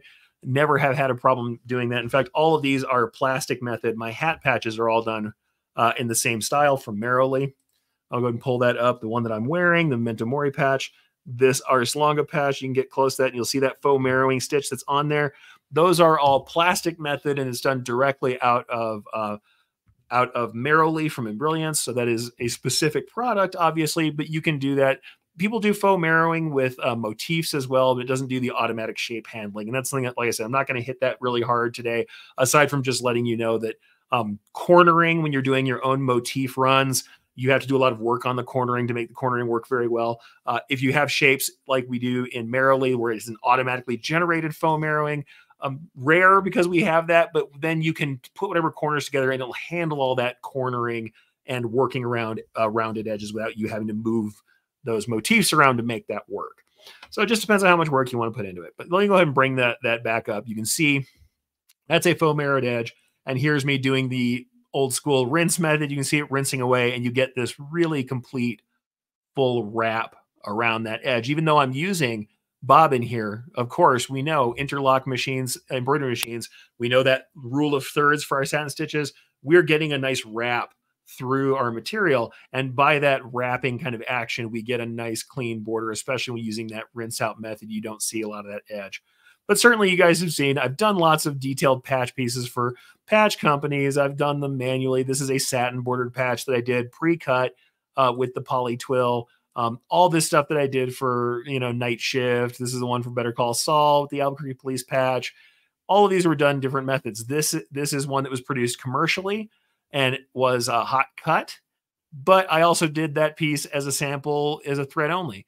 The other thing I didn't talk about is you can use pre-edged sample pieces. If you're running just inside of a pre-edged patch, you can go ahead and use these like an applique. You use an adhesive backing. You put a placement line down. You can tack them if you want to tear them back out later, but you can just literally, if you don't have too much stitching going into it, you stick these suckers down on a piece of tearaway material, stabilizer, run your central stuff and tear it away because these are pre-edged blanks that you can purchase. That is obviously an option. It's something I don't talk about a lot because it doesn't really take a lot of extra effort. It's just you stick it down, you sew your material on it, and you tear it out. Really not a big deal. These were the ones we did the plastic method just to show you them a little closer up. You can see that the edges are pretty clean on these. These ones have been hit with some heat. So this is not just torn out of the plastic with no issue. These have a little bit of heat that was applied to them. But you can see the one at the back was done with the commercial plastic solution. The one in the front was done with the home-based, like big box store plastic. And you aren't going to see a lot of difference between the two. And those were made entirely of thread, like the one I just showed you with that material method. You can see there's that commercial version. You can see that hoop I talked about, where if you wanted to attach them directly, that's a very special system for the Madeira MFS. But I did tons of pre-made patches like you're seeing here, where I would drop text on a pre-made patch. Did that all the time. Here's some more done with the soluble method, ones I did for Better Call Saul. And here you can see the original one that I did for the San Antonio Police, where I actually had to sublimate the patch material before I did it, sent that off and sublimated the color. What you're going to find though, whenever you stitch through sublimated materials, it reveals a little bit of the white thread or the white fabric that's underneath. And you're going to find that with any sublimated material you stitch through. Like I said, same kind of methods. These methods all make nice patches. It really just depends on how much work you want to put into each of these, right? I mean, this is another one with pre-cuts and done on soluble materials. Same here. These are soluble. And like I said, you can do the great thing with embroidered edge patches. We can do things like this, where not only do we have really complicated shapes in the edges, we can have cutouts. We can have insets that come out, especially with soluble materials. It's very much easier. Plastic materials, you can tear it out and weed it very much like vinyl as well. But you can do these really complicated shapes that have insets where marrowing really wouldn't work. However, you can do that if you use automatic systems, like especially the only one I know that does it. You use Merrily, and Merrily or Stitch Artist 3 has the ability to do really deep insets. But, you know, the satin edges look pretty nice. Satin edge patches like these rockers for regulators, you can do some really great satin edge patches that look lovely. There's nothing wrong with those. I just have to say, given the opportunity, once I saw what we could accomplish with what Brian put together for Merrily, there is something just really particularly lovely about the faux marrowed edge on this thing. And I think, honestly, the other thing I kind of showed you guys when I was showing you my hat patches, I really do love the look. These are polyester. This is a matte finish polyester. And I really like the look of the matte finish polyester with that stark contrast. And you can really see the little inset kind of reveals the little diamonds that appear, the little triangles that appear in a marrow stitch. I do like that quite a lot. I like that look, a real textured look to that stitch is cool. Let's pull up software. Let's actually go into some stuff and take a look at it. And I'll show you some stuff that is just, you know, my usual, or just show you some stuff that I've done before. And then we'll actually show you some Merrily stuff too, because why not? But let's just go ahead and take a look at some patches really quickly to kind of finish off the last few minutes. So just to show you, you know, any manner of complicated thing can be done. Lots of the patches I did were like this, though, often had material that was shown through. If we look at this piece, I can hide the applique position on this. It actually has a material that's shown. If I hide it, all the black that was in this piece was the material showing through. And you can see that I used some light densities in this piece because you can show a little bit of black through without contrast problems. Did lots of cool contour fills on this piece, which was fun. But a lot of these patches are generally using the color. The reason I showed this one is just to say, make sure when you're doing patches that you don't fill where you don't have to. This one, I let all of the fabric show through for the black. You often would use a light half density fill in that area to put some texture on it. But for these folks at Sandia Labs, they were happy to have that show through. A couple other things just to show you once again, this is that MFS method, the plastic method thread only that I showed you before. And here's how it looks put together manually. You can see all of the different pieces. There's the 45 grid, the 135 grid, the 0, and the 90. I'm just going to run it through so you see it. 45, 135, 0, and then the 90-degree fill. Then we have our satin border, and that's all we really need to worry about on that. But that's just to show you what that looks like put together. Lots of the patches that I did were contour patches like this. We talked about that one. There's the top-notch rocker, just to show you what that looked like. Again, had that material, the foam material behind it. Let's go ahead and hide that position stitch. Actually, what I think I'm going to do instead is just turn off the applique on this so you don't see that. So you can kind of just see what I'm talking about. Turn off the simulated applique. And I just want to show you once again, these are essentially applique type stitches. These old school satin patches are a placement line, a tack line, central material, outlines on this particular one because it had outlines. And then we're doing that nice border over the top. So that's it's really simple to put them together if you want to. Same thing here. This is a lovely contour piece I did, and this was done manually. Once again, placement line, tack down. The central material, in this case, it was done in a hash style that was nice and loose with all of our border pieces done. And then we have a nice heavy border on the end of it. The thing I'm going to tell you about, though, is that, though that is nice and simple and looks good, this one particularly kills me because what I could have done so much easier in our software would have made this a lot simpler. Because if you look at this piece, it's got a nice contour, but I had to edit it and work on it. The contour was not just automatically generated. Whereas the great thing about like Merrily, which is what we kind of have as an option for more of a consumer type option, you can certainly digitize your own in Stitch Artist 3 and get our cool faux mirroring stitch. But the thing I love here is that I really could have done a one-click solution on this. If I just said add patch edge page wrap with Merrily, that's automatic. And it hurts my heart for how many times I've drawn a manual contour that this is something that could be automatically done. But what I wanted to show you is here is this fairly complicated edge, and we can see that Merrily is handling all of the corner overlaps. It's handling all these insets, and it really doesn't require me to do any more tweaking or work to it. Now, because I have the Stitch Artist range of products, if I want to, I can go back into this shape if I really want to, and I can edit that shape. So that is possible for me to convert that to objects and edit that out. I'm not going to do that at the moment because the other thing I want to show you with this is if we were using something automatic from Merrily, I could still put this last. I'll show you in a second how you use multiple copies where I can say, turn off this top stitch. So I only want my placement line, my position line. This is a cut when complete. If I were using a pre-cut, then it would add a tack down.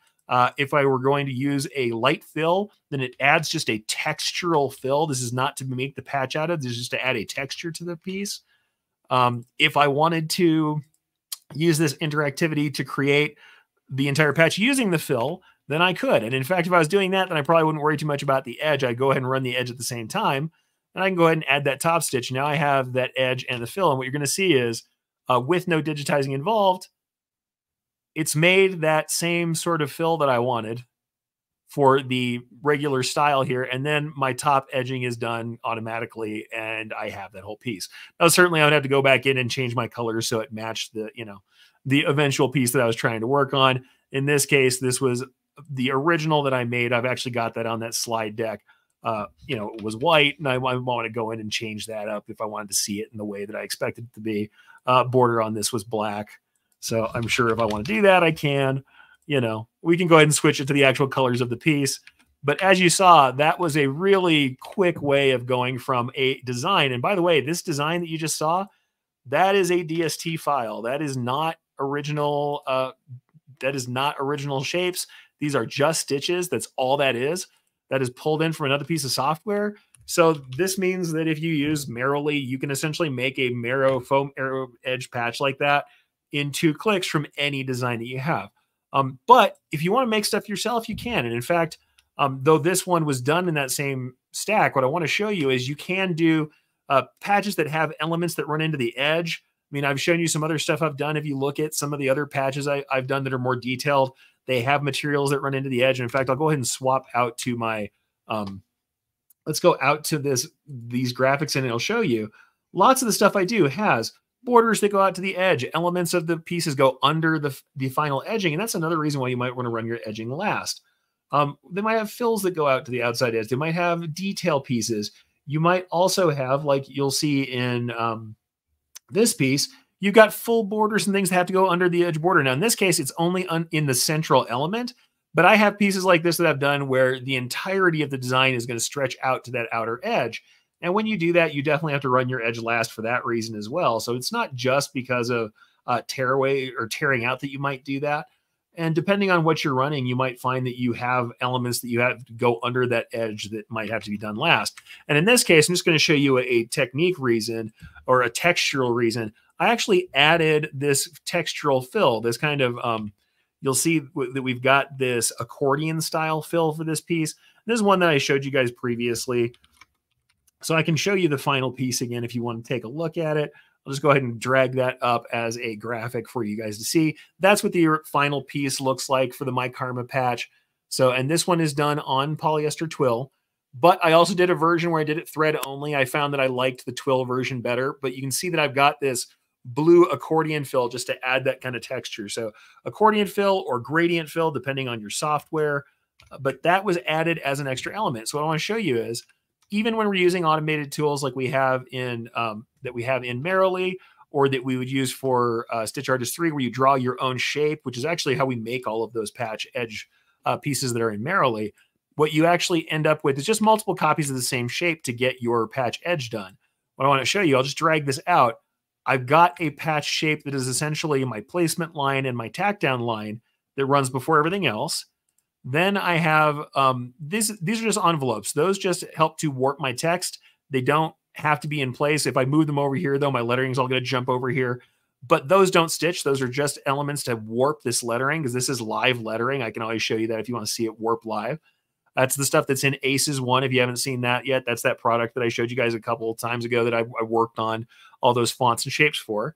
But what you're going to see is I have a slightly inset shape that's a fill shape, and I generated that using the contour tool. And that's just set up right after I tack down my material. So if we look at that in the stages, and we can take a look at that again in a second here, and I got to change I've messed up my envelope just a second ago. Let me fix my envelope, because I did that earlier. I was messing with my envelope and killed it. Here we go. Let's fix that. Sorry about that, folks. Yeah, I messed up my envelope in a way that screwed up the text placement, but there it is. Now it's working again.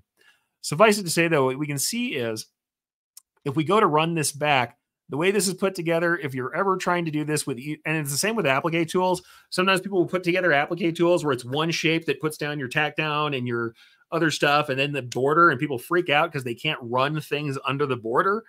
Well, then all you have to do is copy and paste that same element, and almost any software will allow you to turn on and off which things you're going to work on. In this case, for this patch edge, what you can see in the interactive is my top stitching is turned off. If I turn that back on, then it would have a border on it.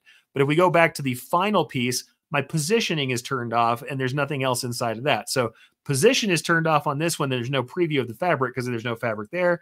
This case, I have the fabric previewed and the position is turned on, but I've turned the top stitching off. So the first object, I only draw this object once or generate this object once, but I can use it in two places to create my stack. So just to kind of show you this is something that people freak out about, just using the same shapes they draw, even if they're just making a fill and putting a border on it. I don't always use the same shapes for that, but if you are going to, you just make two copies of the shape. It's easy enough to do. You don't have to worry about where that's going. But we've got our placement line and our tack down, and then you'll see I actually start my little accordion fill. So there's my gradient fill, and it's a gradient fill with a curve on it. Goes to a nice light density. Then I start doing my text. And in this case, they're all three different colors, so I don't worry too much about the ins and outs of where that text is going. Goes on top of that nice light fill. And then you're going to see the edge that builds up the edge for the Merrily. You get to get that nice heavy edge, we have a buildup that happens, a little zigzag that happens before the Merrily edge. And then the faux mirroring comes in. And once again, this one was an automatically generated contour. You can make your own shapes. Obviously, it's how we do them in Merrily as well. But that's something that's done, like I said, in that setup where it does that automatic cornering. And just to kind of make that point, I just wanted to make sure that everybody was aware of that and kind of understood the difference between doing that and using motifs for it. But that's something that's specific to a tool. But the thing is, you can do the same thing essentially with applique tools in your software as well. If you want to do a patch and you don't have any of this, and it's not in your future right now, maybe you want to get into this later, but you do have something that makes applique tools. The applique tool is very, very similar. It's placement lines, it's tack downs and edges. Just remember that if you want to run that edge last, either because you're on a film or because you're running something underneath the edge like this fill, you just copy and paste that object so you have two. One last thing I want to do is just to show you guys, because it's something that I think is worthwhile to understand, how that automatic cornering does make a difference instead of using motifs to do it. We'll get outside of Ace here and we'll go over to Merrily. So here is the Merrily shapes. We can see some of the kind of wild shapes that we have here. Number one, we have multi-layer emblems that do that same thing. They actually have the placement lines separated from the rest of the outlines, but we've got some crazy shapes and stars that happen here. And if I bring any of these in that have those sharp shapes or the stars or crosses, just to show you how much this is being handled, I'm going to go ahead and pop this Maltese cross in here. First thing you can see is we're getting both mitered corners. We have mitered corners here and we have lapped corners. And these maintain even if you resize or skew or reshape, it regenerates those according to the rules every time. And so that's something where if you're used to doing this manually, it's a pretty big deal that it'll handle that each time, even on fairly extreme shapes. So it's something just to think about as far as what tools you want to choose to use. Does not keep you from doing it. I made faux marrow edges myself back in the day, but given the option of handling it in a much more automated way and handling these really kind of crazy insets and shapes like these horns and corners and not having to deal with it, just to show you what this thing is really created out of as far as what the drawing is, I will convert this out. If I go to my digitizing part of this, I can go ahead and convert this to objects. And if we're looking at this object here and we look at the edge object, the only drawing that had to be done is this edge. So I will convert that out to a straight stitch so you can see it. That's all that was done. So there's our shape entirely. No more work was done to it than that. But then if we apply that patch edge to it, immediately we get that shape. We get all that automatic cornering handled for us at scale. So that's something that's worthwhile to know about that as an automatic tool. So like I said, I'm not going to go too deep into it. You can make patches from any manner of tools. It's great to have the automated tools. Fantastic to be able to use them. Makes things easy. But I made a lot of my original stuff with just regular satin stitches. You know, the tools aren't that crazy. They aren't that hard to use. You can use satins. You can use other edges. I do like to use satins because we do get that full coverage. And especially if you're hand cutting, you're not heat cutting, you're doing something where there might be some fraying, then looking at this piece, you can see that that's going to give you a lot of coverage and really enable you to have that extra kind of meat to it so that when we go to cover, and I'll kind of get close to that so you can see the edge, when we go to get that coverage, a little bit of jitter, a little bit of bad placement won't kill the edge and won't ruin your patch. So often you would see, I've got a little bit of jitter already there, but then when we go to the final edge, there's a little bit of thickness outside that edge to allow for just a little shifting and positioning. But the thing is, that's also built in. That's built in, and you can change the way you cut as far as using automation as well. But any of these tools are available to you. Patch making is not what I would consider a particularly difficult thing to do. And especially with modern tools involved, it makes it even easier. And the difference is really about your aesthetics and everything else. So like I said, really depends what you're in for. The thing to understand is that everything is essentially going to be about your trade-offs of what is important to you as far as the time spent and the manual labor that's involved. Melanie says, I've got a question before I get done. What about 2 colors of tackle tool, like maybe 2 circles? Would it be best to pre-cut a hole in the second or outer and sew a border or whatnot over the 2 edges? For tackle twill, I would actually probably double layer it. Especially on a big patch, I would double layer that, or a small patch that has details, I would double layer that. On a really big applique patch, I have done what you said and inset it. But unless I'm putting multiple layers together, I'm going to say that usually your little borders and things are going to be really thin to try and make something that has a hole in it. It's more likely to warp and ripple. I would probably put the whole slab of patch twill, and then if I was going to do another piece of twill, I'd put it right on top. I probably wouldn't worry about cutting it out. I have on a really large piece done so. There's a piece that, and I don't have the picture pulled up right now, that is essentially a large applique bag. It could have been a patch, and it has a big red ring with inside of it is a wolf's head with also around it is a white ring on the inside.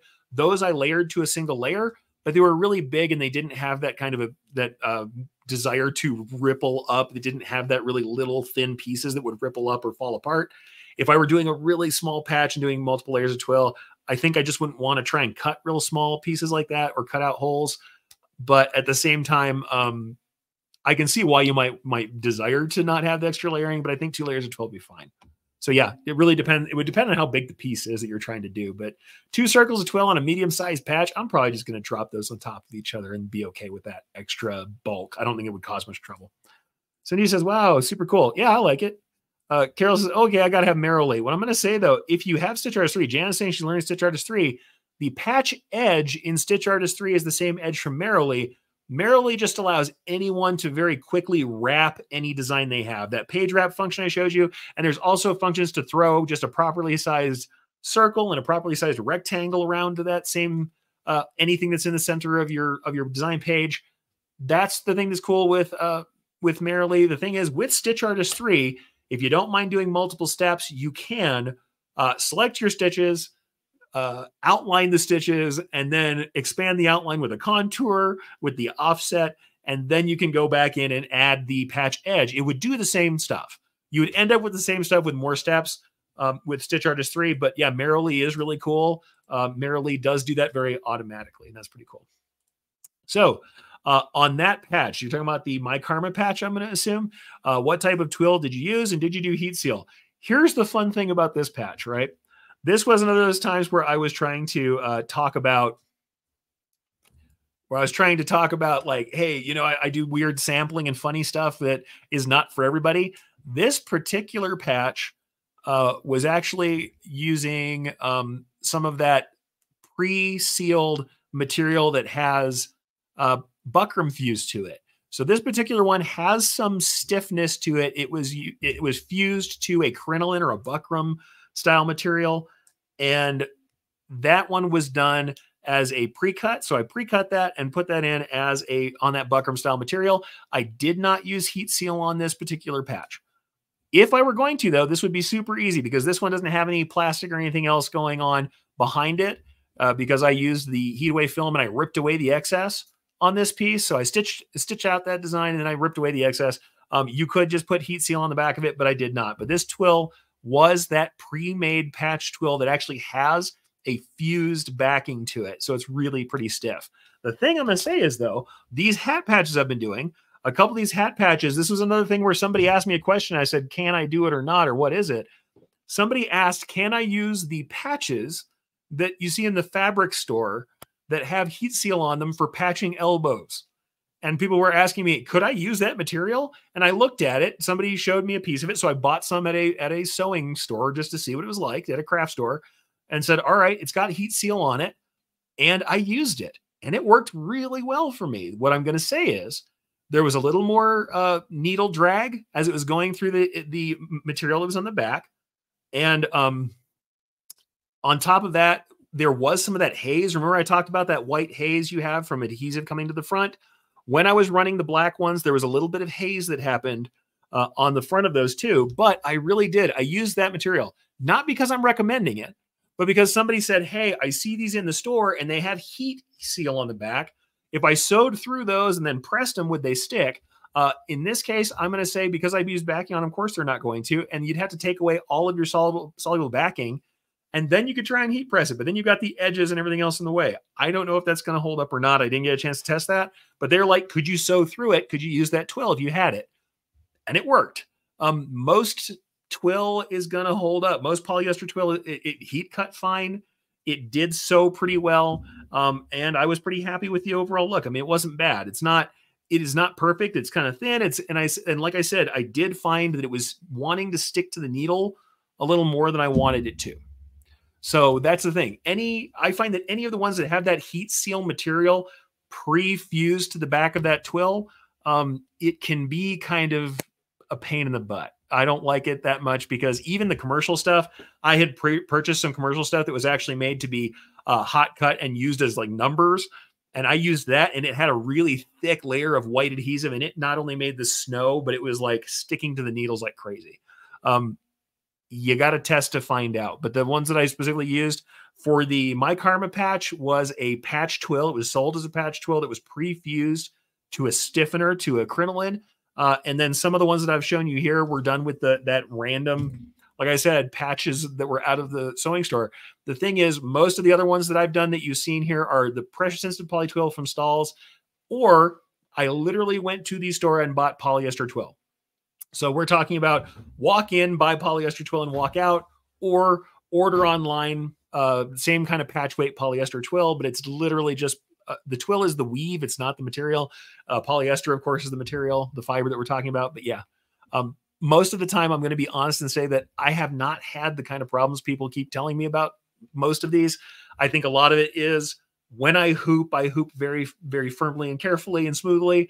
If I'm having any kind of issue with adhering pre-cuts, I use a little bit of embroidery specific spray tack and flatten it very smoothly.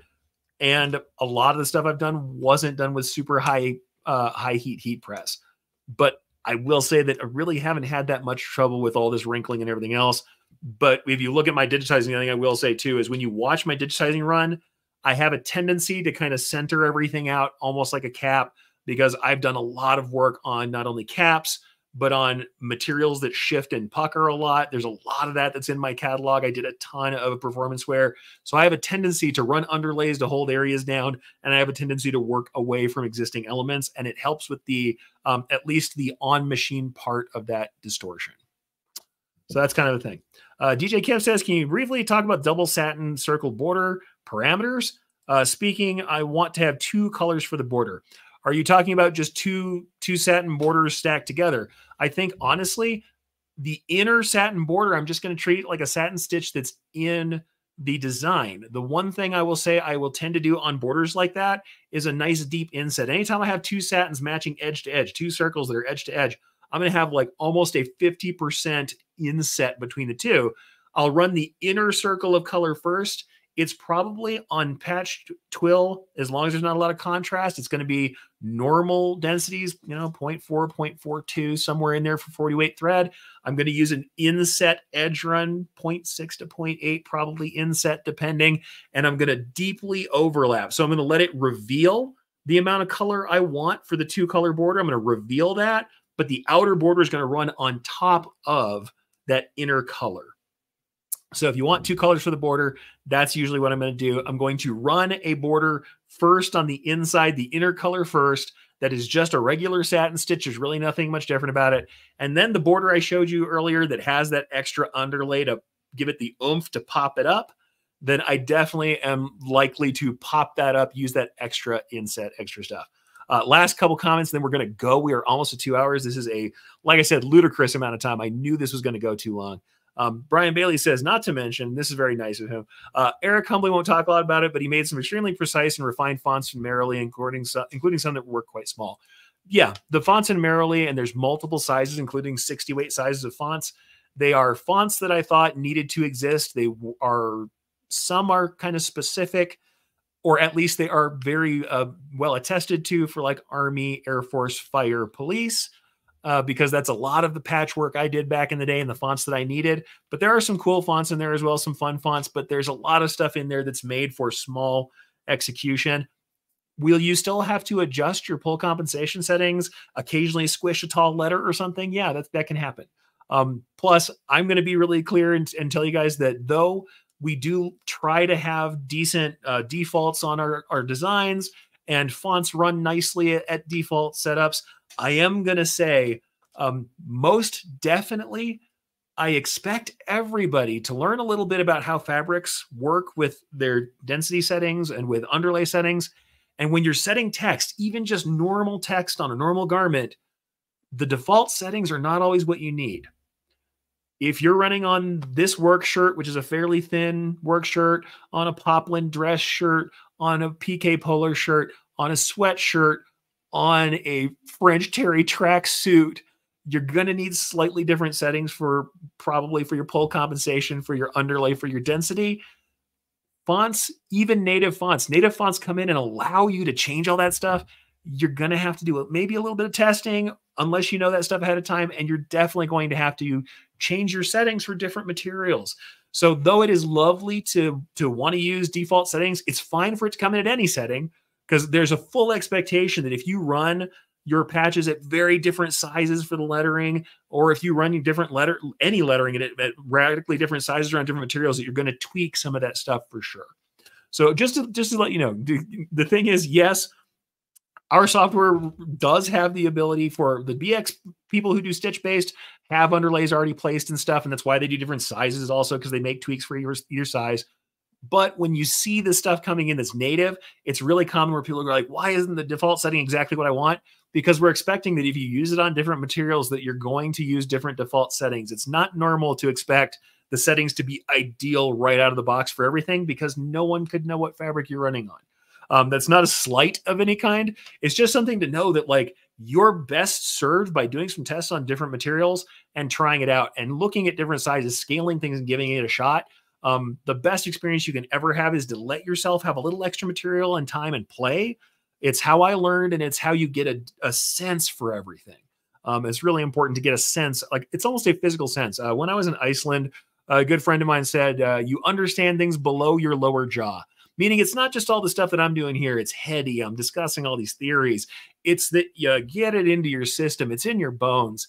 You're touching thread. You're watching the embroidery machine run. You're watching the distortion live, and you feel the way that thread and needles and fabric interact and move together. And it's a different kind of understanding you have than if you don't do that stuff. So make peace with stitching stuff out. Lisa says it's all about the test. So I am absolutely in the same boat, folks. All right, a couple last comments and we'll get done here. Jarita says, love the Merrily fonts in Ace 1. Hey, I like Ace 1. You've never seen me wear my own stuff before. This is the first time I've ever worn my own stuff because I actually really love Ace 1 and other kinds of Ace fonts. You never know. But I love the concept of those fonts and envelopes. And it's something that we do uniquely and in Brilliance that I'm really proud of. DJ Kev says, thanks. I learned a lot from you. I feel like I'm advancing quicker than I ever would. Man, I'm so glad to hear that. That is why we're here. You can do what you want to do, and I'm here to help if I can. Cindy says, Brian, thank you for letting Eric go wild and crazy to practice designs for us. Yeah, I don't always ask for permission. I do ask for forgiveness, but every once in a while I make him something that sells a little bit. You never know.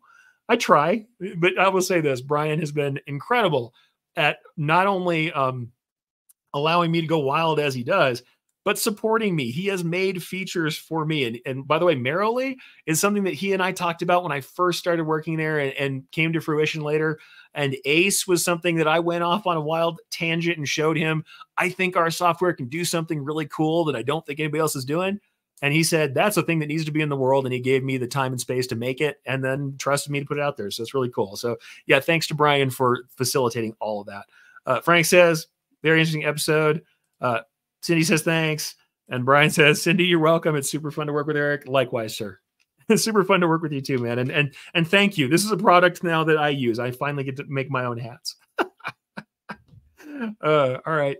And wonderful stuff to the client logo as a patch during class. Thanks, Eric. Love it. And thank you all for being here. All right. That was 2 hours. That's crazy. We did like a whole class, but you guys hung in there. You are champs. The thing I'm going to say is you guys are all ahead of the game because you want to know and you want to learn. Thank you for being here. What I'm going to say is if you haven't done patches, go out and try it. If you haven't done one of these methods, by all means, jump out and try these methods. None of it's particularly expensive, but it is absolutely worthwhile to think about what is out there and to give it a shot and understand it below our lower jaw. Give it a try. So get out there, grab some materials. The little bit of investment you put in materials is worth immense amounts as it leads to the knowledge it takes for you to solve problems and make cool stuff. So get out there. Remember to live your life. These are the hours of life you got. Thank you for spending 2 of them with me. And I cannot wait to see you guys again next week.